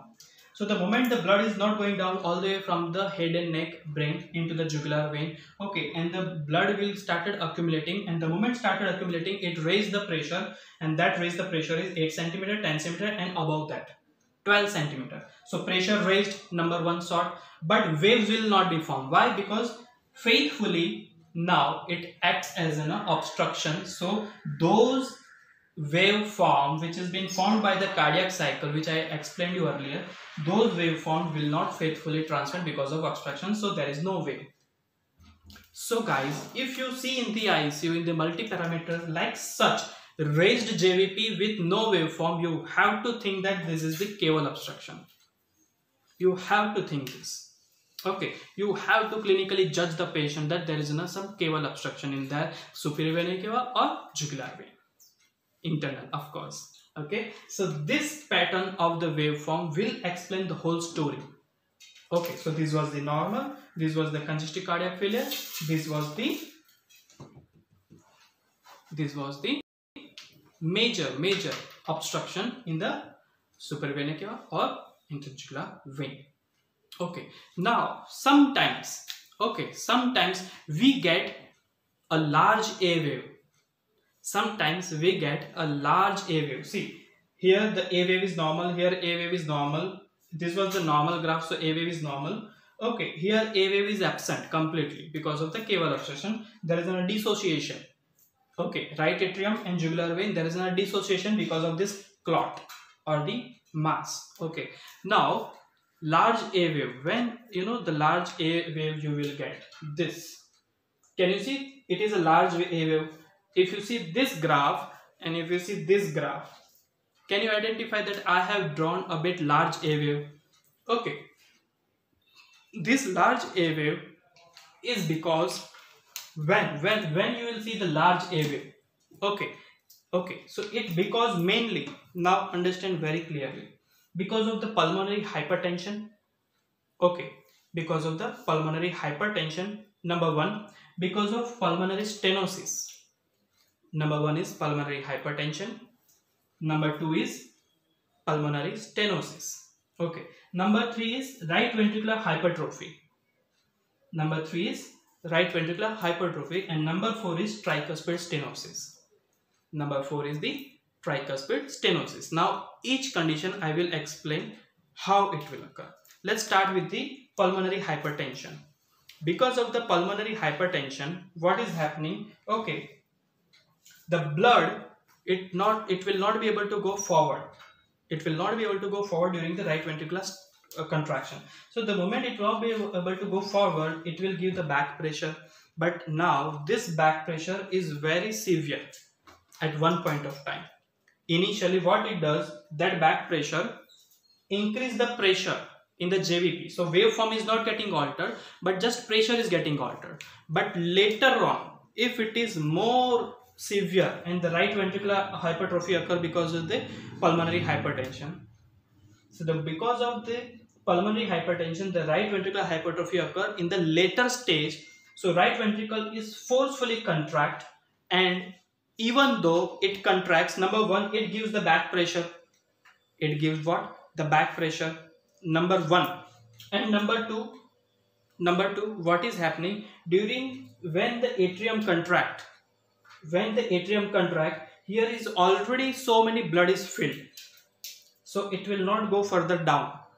So I told you in the initial stage, in the A wave, the blood has a 2 way to go down. Okay, one is the downward, the blood which is there nearby tricuspid area, and the blood which is about to enter into the atrium. So when the atrial contraction occurs against the pressure, against the resistance, I would say. Which resistance? This is the right ventricular hypertrophy and pulmonary hypertension. So this right atrium has to so much strongly pump hard. Okay, because of that pump hard, it's strongly blood is now not going down. This blood nearby the tricuspid valve also, no, it will go back. Initially what I told, it will go down, it will kick, slow filling wala, A wave. But due to pulmonary hypertension and systolic volume is high, and because of the right ventricular hypertrophy, what is happening? This is volume overloaded. The whole setup in the right ventricle, pulmonary valve and the pulmonary system, is that whole setup is in a volume overloaded. Matlab blood is so much high over there, so that the blood which is there nearby the tricuspid area will not go down, it will go back, because there is no sphincter in the atria and the biological manometer.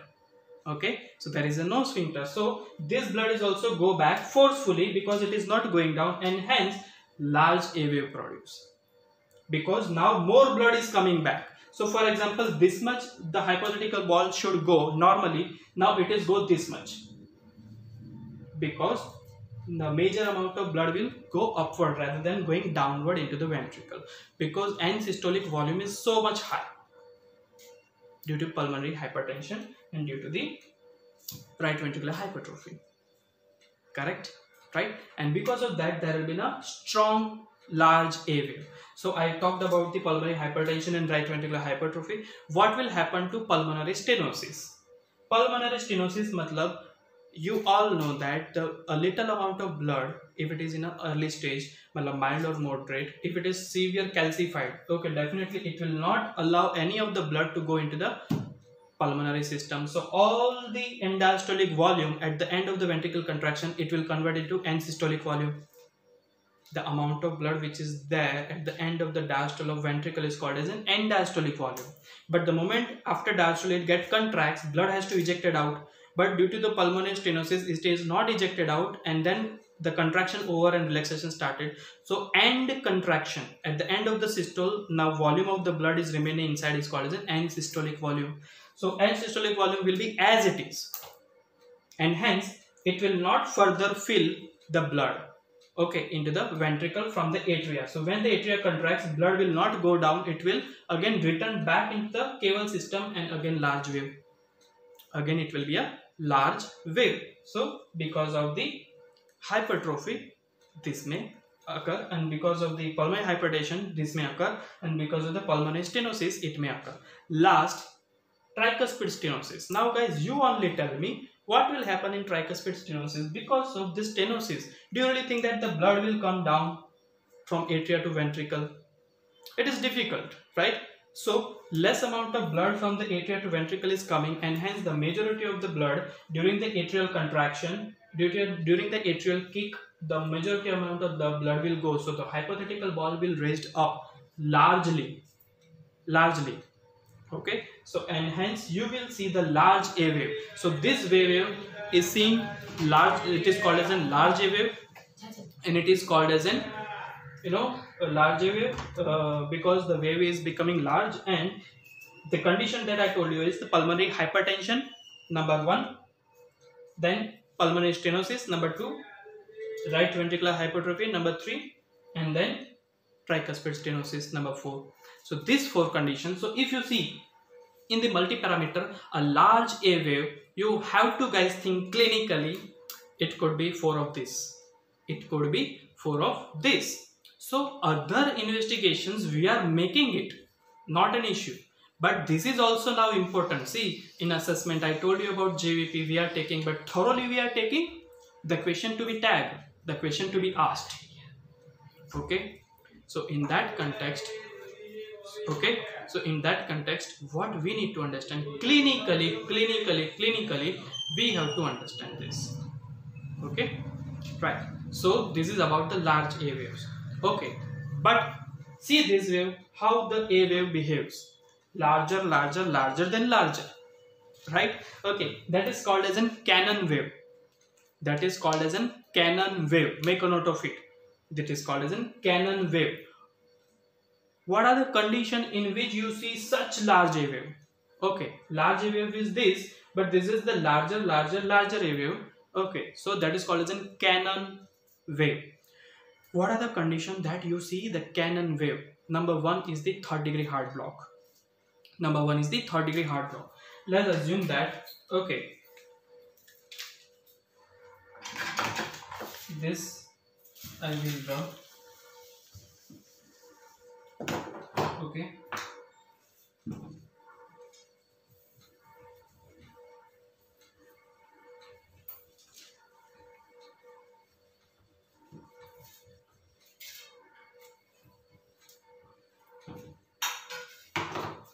see, consider this is the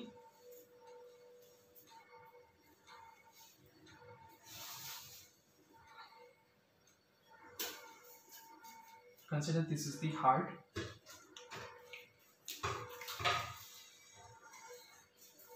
This is the septum. Okay, in the septum, this is over here is an SA node.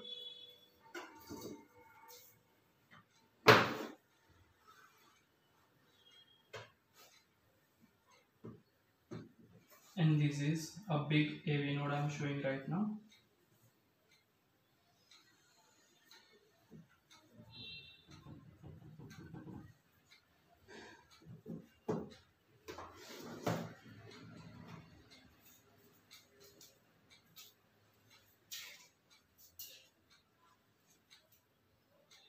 And from AV node there is a Purkinje fiber for the right and left heart.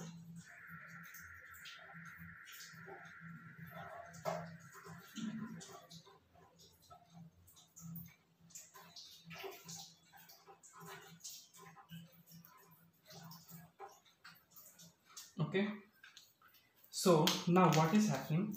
See, 3rd-degree heart block.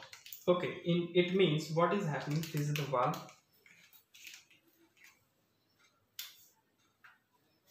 This is the tricuspid valve. This is the mitral valve. I am not showing the aorta and pulmonary right now, arteries.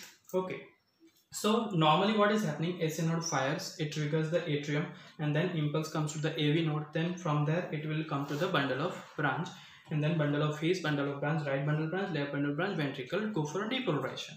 But due to the 3rd-degree heart block, what is happening? See, there is complete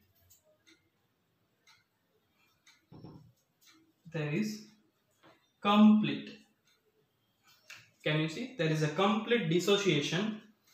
There is a complete dissociation of the AV node. Dissociation gets, completely blocked. Okay, there is no conductivity now. Because of that, SA node trigger regularly on time, but impulse reach up to the AV node and not able to transfer the impulse to the heart. So here, later on in later stage, what is happening? It develops its own pacemaker.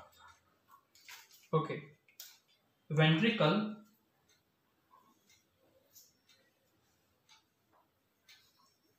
develops its own pacemaker. So I am showing this with the red pen.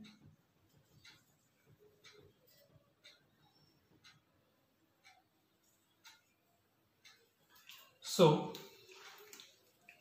this is the new pacemaker for the ventricle, and this was the pacemaker for the atria, SA node. So this produce 72 to 80 beats per minute.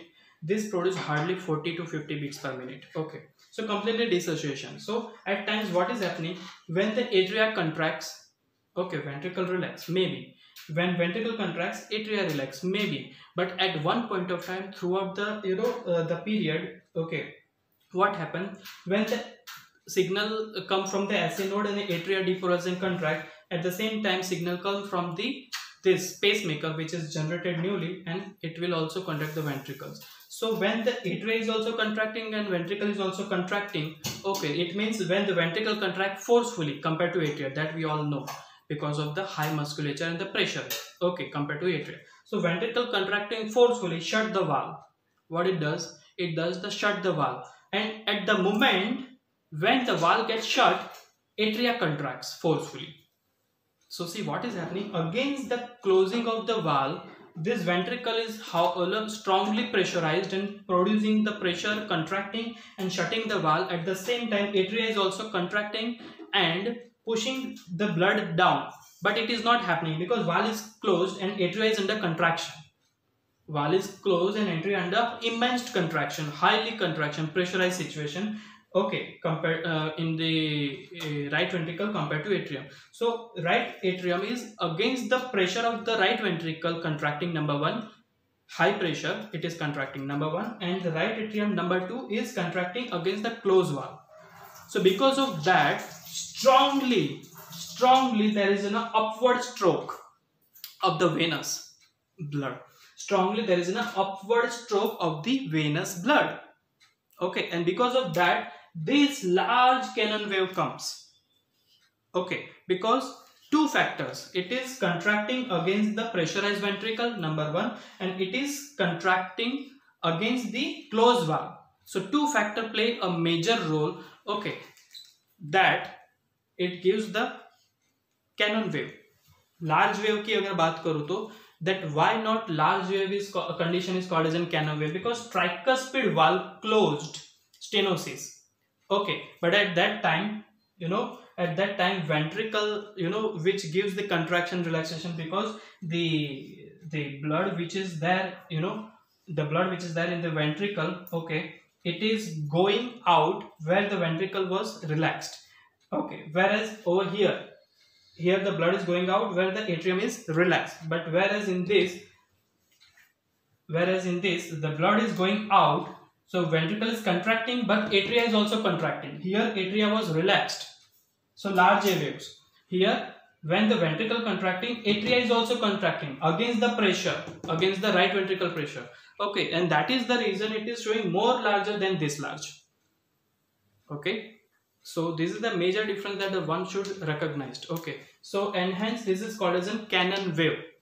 Okay, another condition that I can explain is the ventricular tachycardia. Okay, let's understand that ventricular tachycardia, that how it occurs. Okay, in this heart only, see, there is a piece of a myocardium which has ability to generate tachycardia, that is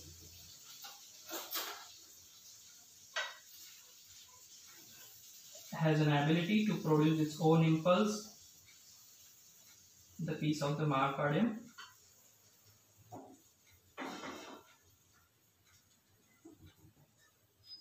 So this is the piece of the myocardium.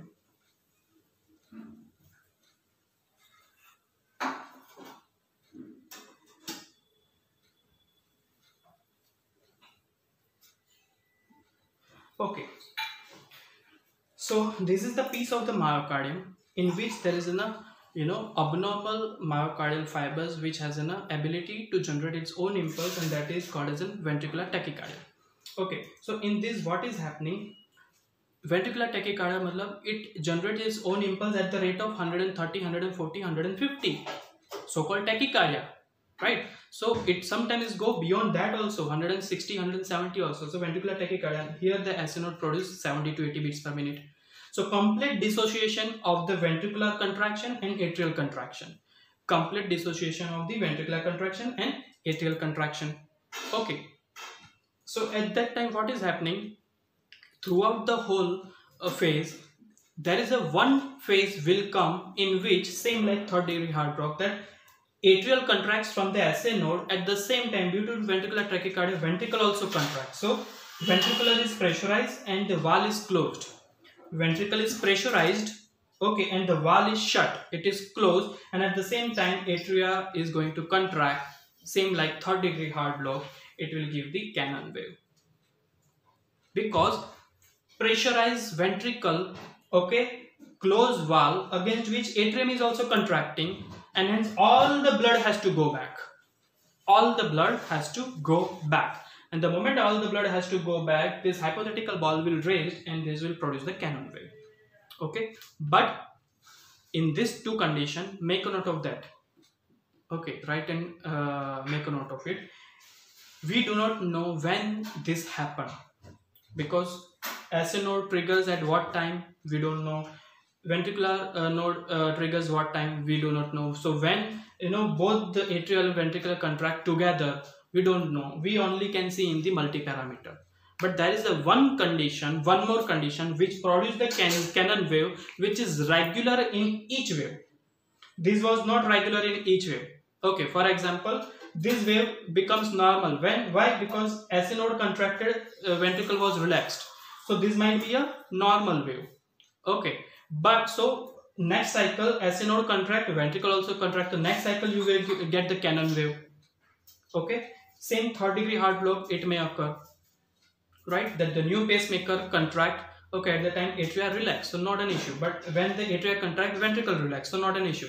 So when atria contract, atrial peak, normal A wave. But next to next cycle, atria is also contract, ventricle is also contract, and then produce a cannon wave. So the classical thing that I wanted to tell you, cannon wave is not produced in each individual jugular venous graph.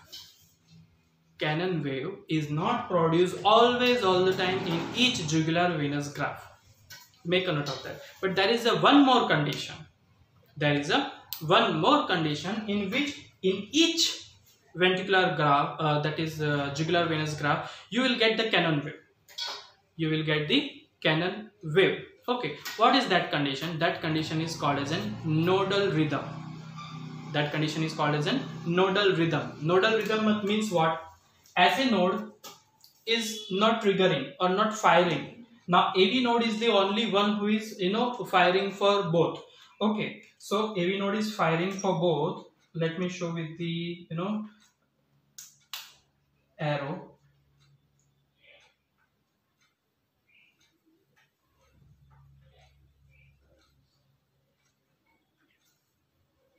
So AV node sending the impulse for the atria, okay, and AV node is sending the impulse for the ventricle, because SA node is not triggered now.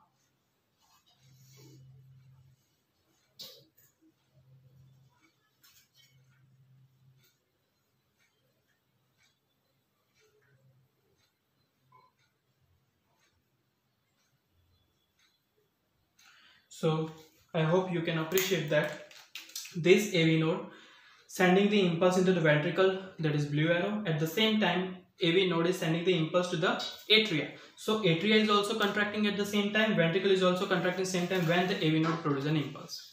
Because either side, on the upper side and the lower side. Either side impulses are coming at the same time. So ventricle is also contracting, going for depolarization. Atrium is also contracting, going for depolarization. So immediately ventricle contracts, valve gets shut, atrium contracts against the pressure and the valve shut, and every cycle cannon wave. In every cycle cannon wave. Next bit occurs, ventricle contracts, same time atria contracts, valve against the closure valve against the high pressure of the ventricle. So again next cycle comes. Okay, the blood is not going down into the tricuspid valve. Blood is not going down into through the tricuspid valve. Again, atria contracts, same time ventricle contracts, valve is shut. Okay, and hence it will go back. All the blood of the right atrium go back and produce the cannon wave. So this is the nodal rhythm of the AV node. Is the only one condition, okay, that gives the cannon wave in each jugular venous graph. So guys, make a statement now. If you are going into the ICU, see the multi-parameters, and if you see the each wave of the jugular vein, and in the each jugular vein, if you see the cannon wave, larger than larger wave, you do not need to ask doctor, you do not need to open the medical file, you do not need to talk to relative, you do not need to talk to patient what happened to you, you do not need to ask your friend what is the case. Straight away you have to think this is the nodal rhythm. Straight away you have to think this is nodal rhythm. Guys, clinically I am letting you know these things. Are you getting the point? Clinically I am letting you know all these things. You have to think for this is the nodal rhythm. If it is irregular, cannon wave is irregular, then you have to think this is the third degree heart block, complete dissociation, ya to ventricular tachycardia.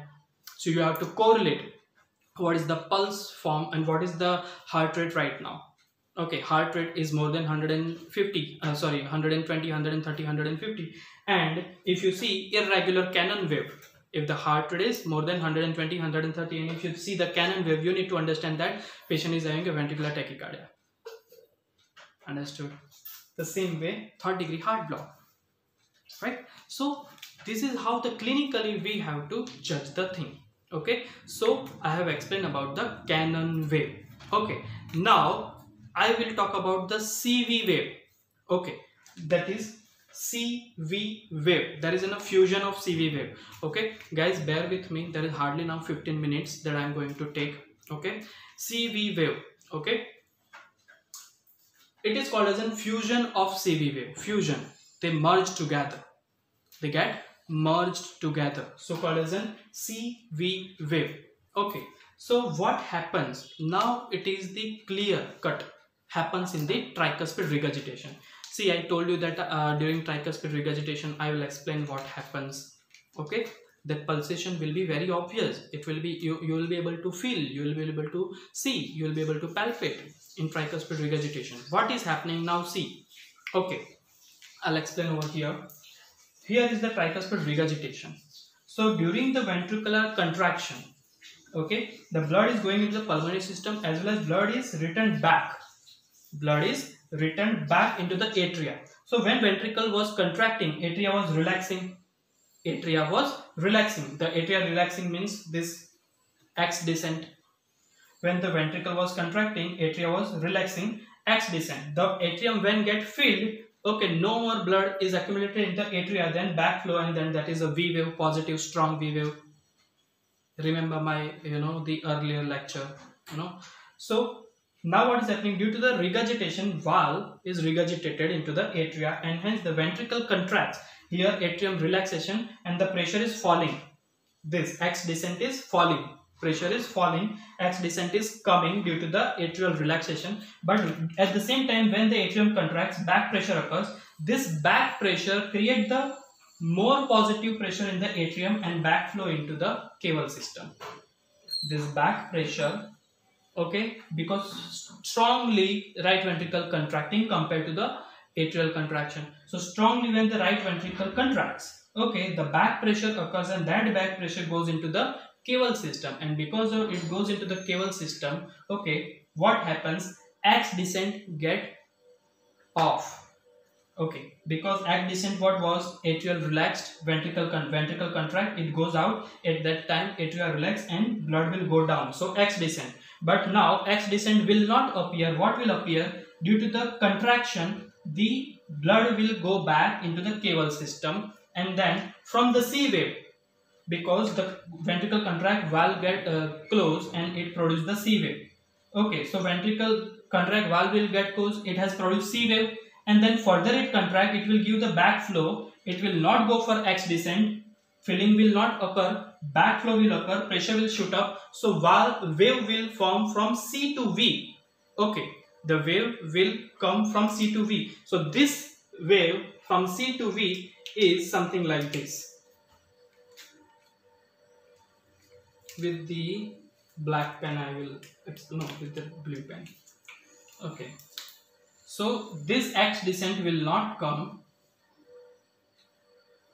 and the wave will get merged with the V.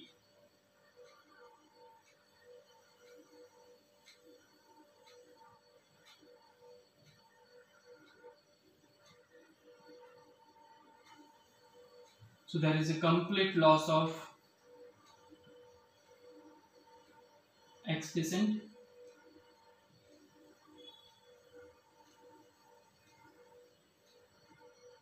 There is a complete loss of X descent.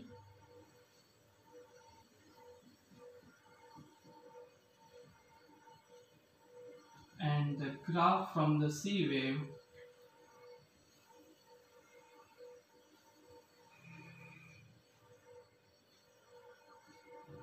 it will merge with the V wave. So this downfall and upward was in a V wave. Okay, so it will from X descent will not come, from the C wave it will come to the V wave. Okay, X descent blood was coming during the filling time, but during filling time ventricle contract, blood returned back, so X descent could not appear straight away. Ball hypothetically gone up. Okay, and then it has gone up and joined the V wave. Why V wave? Because after the ventricle contraction, ventricle will relax, and the ventricle will relax. Whatever the amount of blood which is there will return back down, and that will return back down is the Y descent. So from C wave to V wave to Y descent, there is loss of this phase. And the moment you see the loss of this phase, the moment in the multi-parameter in the ICU, if you see the loss of this X descent, you immediately have to think of tricuspid regurgitation, that the person right now is suffering from the tricuspid regurgitation. If you see the post-op case, so you have to get this X descent back. If it is post-op case, the tricuspid regurgitation has been repaired. Okay, so then you have to see that the X descent should come. If the X descent is not coming back, you have to understand that still there is a problem with the tricuspid regurgitation. See, clinically, right? So clinically I am making you understand that being a physio, don't simply stand in front of patient and in the multi-parameter. We have to take an assessment. We have to clinically identify. We have to clinically, correlate with our basics, with all the basics that I have explained. We have to correlate all the conditions. Then only you will be called as a good clinician or good, performer, right? So this is what happened in this whole scenario, in which the tricuspid regurgitation takes place. CV wave fusion, C and V get fused, X descent will be lost. Okay, now one more thing that very important, how to identify it. Okay, one more thing that how we need to identify. Okay, see, for example, on opposite side, that is left side, right? This is the our ipsilateral, same side जहाँ पे हम check कर रहे हैं सब कुछ, right side. So on the opposite side, this is the very important technique one must understand. First step is feel the carotid pulse. The moment you feel the carotid pulse, okay, now in the patient, when you see or palpate, okay, the jugular venous, whether you see or palpate the jugular venous pulse, okay. So if on the left side, if you get the carotid pulse, see, very needfully you have to do it, because fraction of second this is the things is happening. So before the carotid pulse, if you see the pulse in the venous side, Okay, before the carotid pulse, if you see the pulse in the venous side, you have to understand this is the A wave. This is the A wave. Why? Carotid pulse comes because of the ventricle contraction, but before that atrial contraction occur and produce the A wave. Carotid pulse, when it comes, when the left ventricle, right ventricle contracts, blood goes into the arch of aorta, ascending aorta, arch of aorta, then carotid. Okay, from the arch of aorta it is going to the left common carotid and then carotid, right and left, internal and external carotid artery. So the moment it goes into carotid, we get the pulse. But when we got the pulse, when the ventricle contract, but before that what has happened, atrial has gone contract and produce the A wave. So when you see the carotid pulse, and before this pulse, if you get the pulse over here, that is the A wave. That is the A wave. And after the carotid pulse, once you got the carotid pulse feel, and if you see the wave, that is the V wave. V wave is what? Ventricle contraction हो गया, अब dilatation में जा रहा है. The moment it is going for dilatation, valve opened है, so it is going for rapid filling.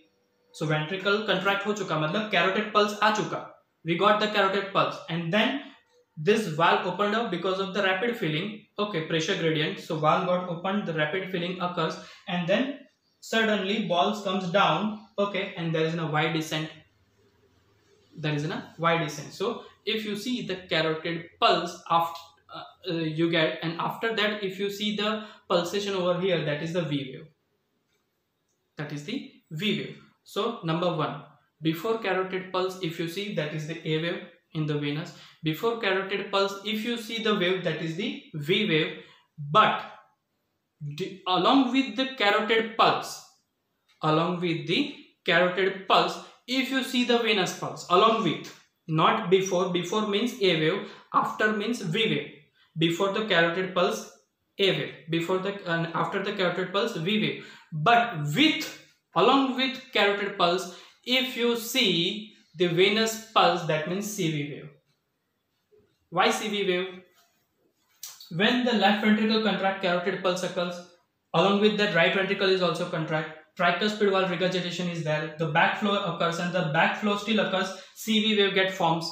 So the moment the both ventricle contract in carotid, arch of aorta, in carotid you get the pulse. Consider here there is a carotid artery. So you are palpating the carotid artery. Same time, right ventricle, left ventricle contract, carotid artery pulsation occurs. Okay, and same time, if the ventricle, right ventricle contracts, the back, due to the tricuspid regurgitation, the back pressure is also occurring, and CV wave gets formed because the raised in the pressure.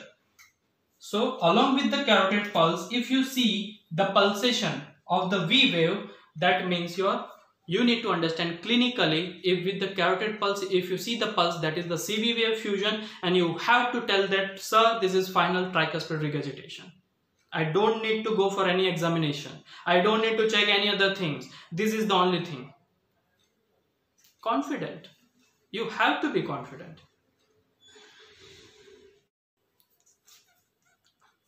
Yes. So we don't need to have any further, medical report or any further investigation. Clinically, you have to be very smart enough. At least you have an idea that this could be the condition. Then later on investigation are just to confirm the diagnosis, right? So be a strong, practitioner in field of cardiopulmonary. Now the last part, that is the Frederick sign and Cosmol sign. Okay, the last part. What is Frederick sign and what is Cosmol signs? This Frederick signs and Cosmol signs is strongly related to the JVP. And what is happening in that? The major condition is called as a constrictive pericarditis. The major condition is constrictive pericarditis. Let's assume if this is the pericardium, outer layer of the heart, let's assume this is the pericardium, and this pericardium is constricted because of the inflammation. Okay, so this pericardium has been constricted because of inflammation.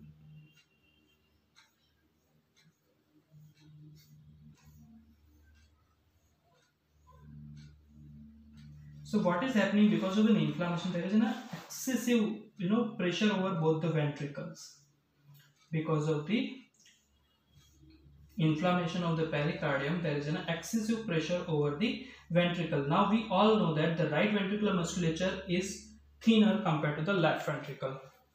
Okay, the right ventricle musculature is thinner than the left ventricle, so there is a more chance for a constriction over the right ventricle compared to left, and we want right side of the heart right now, not the left side, because JVP is not related to do with the left side, it is in right side. So during the diastole, the ventricle will not be able to relax because of the constriction, pericarditis, inflammation of the pericardium. So due to that constriction, the ventricle during the diastole will not be able to relax properly, and because of that, what is happening, it will keep giving the back pressure into the, it will keep giving the back pressure into the ventricle, and because of this pressure constriction,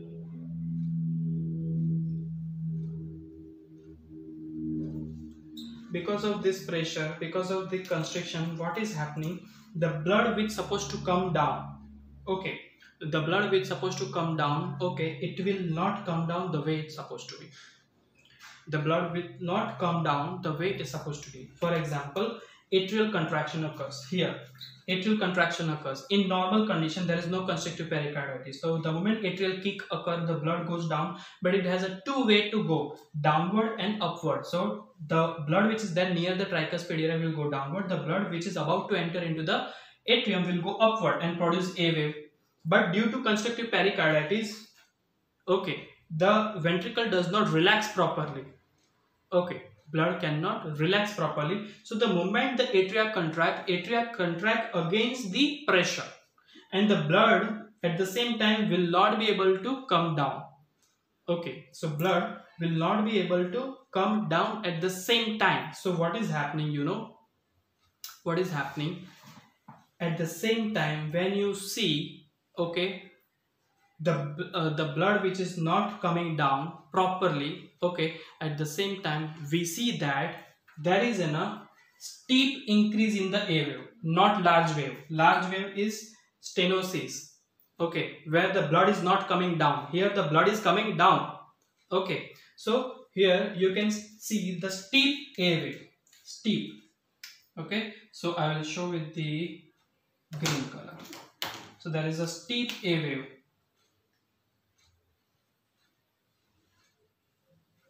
Can you see the steep A wave? And then further other waves are same. So when we see the steep A wave, but there is a not large wave, difference is there between steep and large.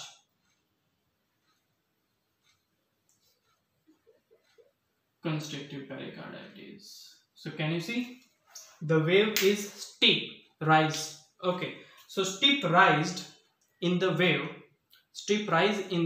because of the constriction ventricle. Okay, the pressure is given into the ventricle. The right ventricular musculature is thin compared to left, so it easily pushes inward the constrictive pericarditis. Because of that, what is happening, the blood, okay, which is coming down is very slow. Okay, the blood which is coming down is very slow. Earlier it was a tricuspid stenosis. So due to stenosis, there was a larger wave. All the blood was coming up, and then there was a larger wave. Here it is not larger wave. Difference is steep. Why steep? Atria has to forcefully contract. Atria has to forcefully contract to evacuate all the blood which is there in the atria to ventricle. Okay, this is the column of the blood. So atria has to strongly contract to send the blood into the ventricle. So the moment it strongly contract, it produces the steep A wave. Okay, so that steep A wave in the constrictive pericarditis, remember that steep A wave in the constrictive pericarditis, both the things are merging together. Constrictive pericarditis number 1 and steep A wave number 2. If two things are positive in the patient, then it is called as an Friedrich sign.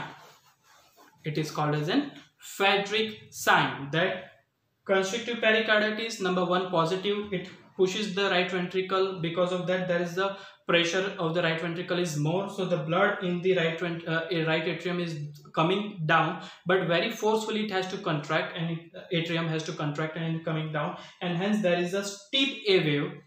That steep A wave because of the highly strongly contraction of the atrium, okay, and the blood is pushing down, and that steep A wave along with the constrictive pericarditis, it is called as an Friedrich sign. Okay, so this is about the Friedrich sign. And last thing is the Cosmal sign. Last thing is the Cosmal sign. What is happening in the Cosmal sign? Same in the constrictive pericarditis. I will explain over here. Okay, we have to correlate with the respiratory cycle in the constrictive pericarditis and normal. Okay, what we told during inspiration, we told that X descent comes down. I explained very nicely. Okay, the blood, because inspiration intrathoracic pressure decrease, all the blood will come down, so the X descent will be very prominent. Okay, so blood is coming down, so X descent is becoming prominent. Okay, so during inspiration the blood is coming down, the pressure in the jugular vein will be less, and during the expiration the intrathoracic pressure become high. During expiration the intrathoracic pressure become high, and because of the intrathoracic pressure become high, the blood will not return back as it was in inspiration. Forcefully nahi aayega, jaldi nahi aayega, rapidly nahi aayega. Okay, so in the expiration the pressure becomes a bit high. Okay, so graph will be something like this. Okay, so the graph will be something like this. Okay, I will rub this piece of paper wala a bit area.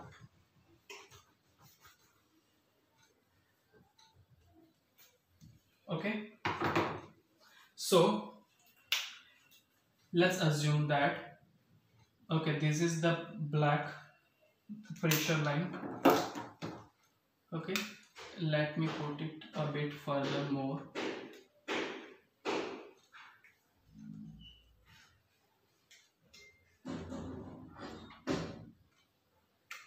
So on the same paper I am showing the graph. Okay, and that graph will be during inspiration, it is like this.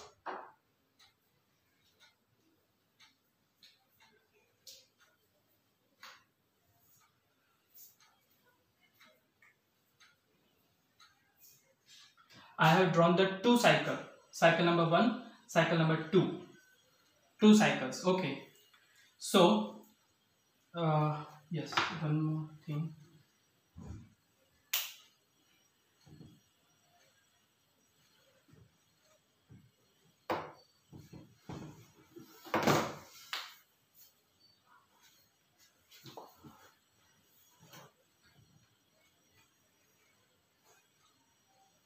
Okay, so I have two cycles. Cycle number 1, A wave, C wave, X descent, V wave and Y descent. Again, A wave, C wave, X descent, V wave and Y descent. Two cycles.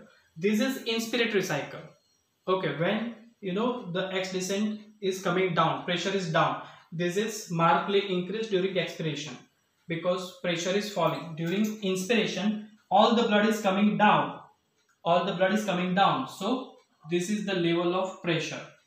Let's assume this is the for roughly 6 centimeter of H2. This is now 6 or 7 centimeter of H2. So during inspiration the pressure is got down, the graph is bit down, and during the expiration, okay, the blood is not returning back into the right atrium as rapidly as in inspiration. So the pressure is bit high. So the A wave is bit high. Correlate quite nicely. Now see, in constrictive pericarditis, this is the normal. This is the normal. This is inspiratory graph. This is expiratory graph. This is normal. Okay. Now in constrictive pericarditis, what is happening? During inspiration, the blood should return back more. During inspiration, the blood should return back more from the superior vena cava and inferior vena cava into the right atrium. But during constrictive pericarditis, it compresses the right ventricle and hence the pressure exerted into the atrium. So even though the atrium contracts, it has to forcefully push the blood into the right ventricle. So major amount of blood, the pressure will exerted backward because of the severe constrictive pericarditis. During the inspiration, normally occurs that it comes down normally. But in constrictive pericarditis, when the blood comes down due to this pressure, the back pressure occurs from the ventricular musculature from the right side into the right ventricle, into the right atrium, and then there is no valve or sphincter in between, no valve or sphincter. So because of that, the pressure exerted into caval system, venous system, and hence because of that, what is happening? The ball hypothetically should go up, but this phase was an inspiratory phase. Normally what should happen? It should come down. But in the inspiratory phase of the constrictive pericarditis, the ball should go up. So during inspiration, when you see the graph like this, that during inspiration, now I'll show you the inspiratory graph. During inspiration, A wave gone up, C wave down, V wave and down. But during expiration, normal. A wave, C wave, down, V wave, down. So see, blue color is normal, red color is abnormal. So during inspiration, it should be normal, inspiratory, and then expiration should raised up, because blood is not coming back into the right atrium. So ball will be slight up, so raised one during expiration. During inspiration, blood is all the way coming down in the right atrium, so ball should go down. So down A wave and high A wave, inspiratory, expiratory, normal. Due to constrictive pericarditis, pressure is given into the right ventricle musculature, into the right ventricle, into the right atrium. So during expiration, the blood supposed to come down, but due to the pressure, it is not able to come down, it will go up.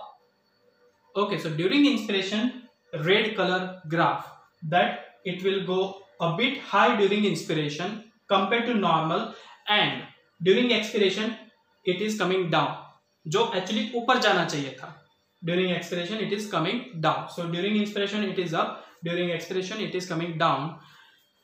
That reversal of the graph, reverse हो गया ना graph. Inspiration में down जाना चाहिए था तो upward हो गया, एक्सपिरेशन में upward जाना चाहिए था तो डाउनवर्ड हो गया. So this reversal of the graph is called as an paradoxical JVP graph. Yes, the very important concept, the paradoxical JVP graph. Paradoxical because it is occurring in a reverse manner. See guys, till date we have seen about the paradoxical pulse, we have seen about the paradoxical embolism. Have you heard about paradoxical JVP graph? This is it. This is it. So paradoxical JVP graph with the respiratory cycle is in inverted comma, in capital and block. You have to tell that it is a cosmol sign. Cosmol signs is the one found by a scientist, Cosmol. Okay, the name of the scientist wasn't a Cosmol, so he identified this sign as a cosmol sign. Okay, in which normally the inspiratory cycle, the graph should go down because of the return of the blood into the right atrium, normal. And expiration, the ball should go up because positive intrathoracic pressure, blood will not enter into the right atrium as it is in inspiration. Okay, but that is normal, not pathology. Pathology, due to constrictive pericarditis, pressure in the right ventricle raise it, and because of that the pressure goes into the right atrium, so backflow will be there, and because of that the graph will be during the inspiration is higher level. Okay, actually it should be lower level, it should go higher level, and during expiration graph should go upward in normally, but due to constrictive pericarditis it is going downward. Okay, and that graph is completely reversed. That graph is completely reversed is called as a paradoxical graph. Okay, and this paradoxical JVP found by the scientist Cosmol, Dr. Cosmol, is called as an cosmol sign. Right? So cosmol signs that we identify. Now last but not the least. Okay, now last but not the least is the hepatojugular reflex. hepatojugular reflex. I have already told you earlier, but right now I will clinically explain that what happens in hepatojugular reflex. The moment you press the right upper quadrant, okay, the moment you press the right upper quadrant in normal patient, if you very smart observer, you will see the raise in the JVP. If you in a supine line position, if you press it, you just give a stroke. Okay, so moment you will give a stroke over here, there is a slight raise in the JVP if you are a smart observer. Okay, but that is normal in all. But in hepatojugular reflux, what is happening in the patient? In the patient who is having the right ventricular stiffness, a patient who is having the right ventricular stiffness, which will, or right ventricular hypertrophy, in which the pressure exerted over the right atrium during the systole. Even during the diastole also, the pressure is exerted because of the hypertrophy. So during the systole, during the diastole, both the time the pressure is exerted over the right atrium. So what is happening? During the hepatojugular reflex, the moment you now compress and the patient is having a right ventricular hypertrophy or stiffness, okay, the pressure is already exerted. Okay, so there is a backflow, number one, and this pressure is given through the stroke. So the blood from here and from here, both the side, it will come, okay, towards the jugular vein, and this elevation of the pressure of the jugular vein is more than 1 centimeter, number one, and it will stay there for 200 seconds, 200 seconds, and that condition, when it persists 1 centimeter raised JVP along with 200 second it persists there, then you have to understand that during this reflex, if you identify this, then the patient is having a right ventricular hypertrophy along with stiff ventricle. Okay, so clinically I have explained almost all the condition which is related to the JVP: normal, anatomy, physiology, graph, basics, and then advanced, and then pathology, and then of course measurement, okay, and few concepts that I have explained. So hereby I would like to conclude my session. I know I have gone beyond the time, but sir would understand, Priyanshu sir would understand quite nicely that there were so many things that I wanted to deliver, so many things that I wanted to convey to all my beloved student. Okay, so student, please do practice this in your clinical setup, and give me the feedback that how you liked my session. There is a feedback form that will be circulated to all of you, so please give the feedback that how you liked my session, and if any improvement need to be done, I will strongly improve myself to present you, because see, I believe my feedback is student only. If they give me proper feedback, I will be able to improve myself day by day.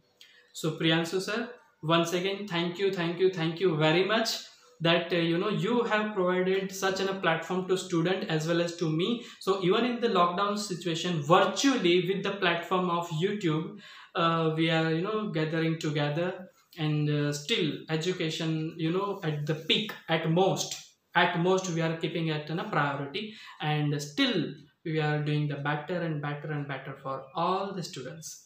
So all over the viewers who are listening to me, please fill up the feedbacks. If you have any doubts, please mention in the comment box.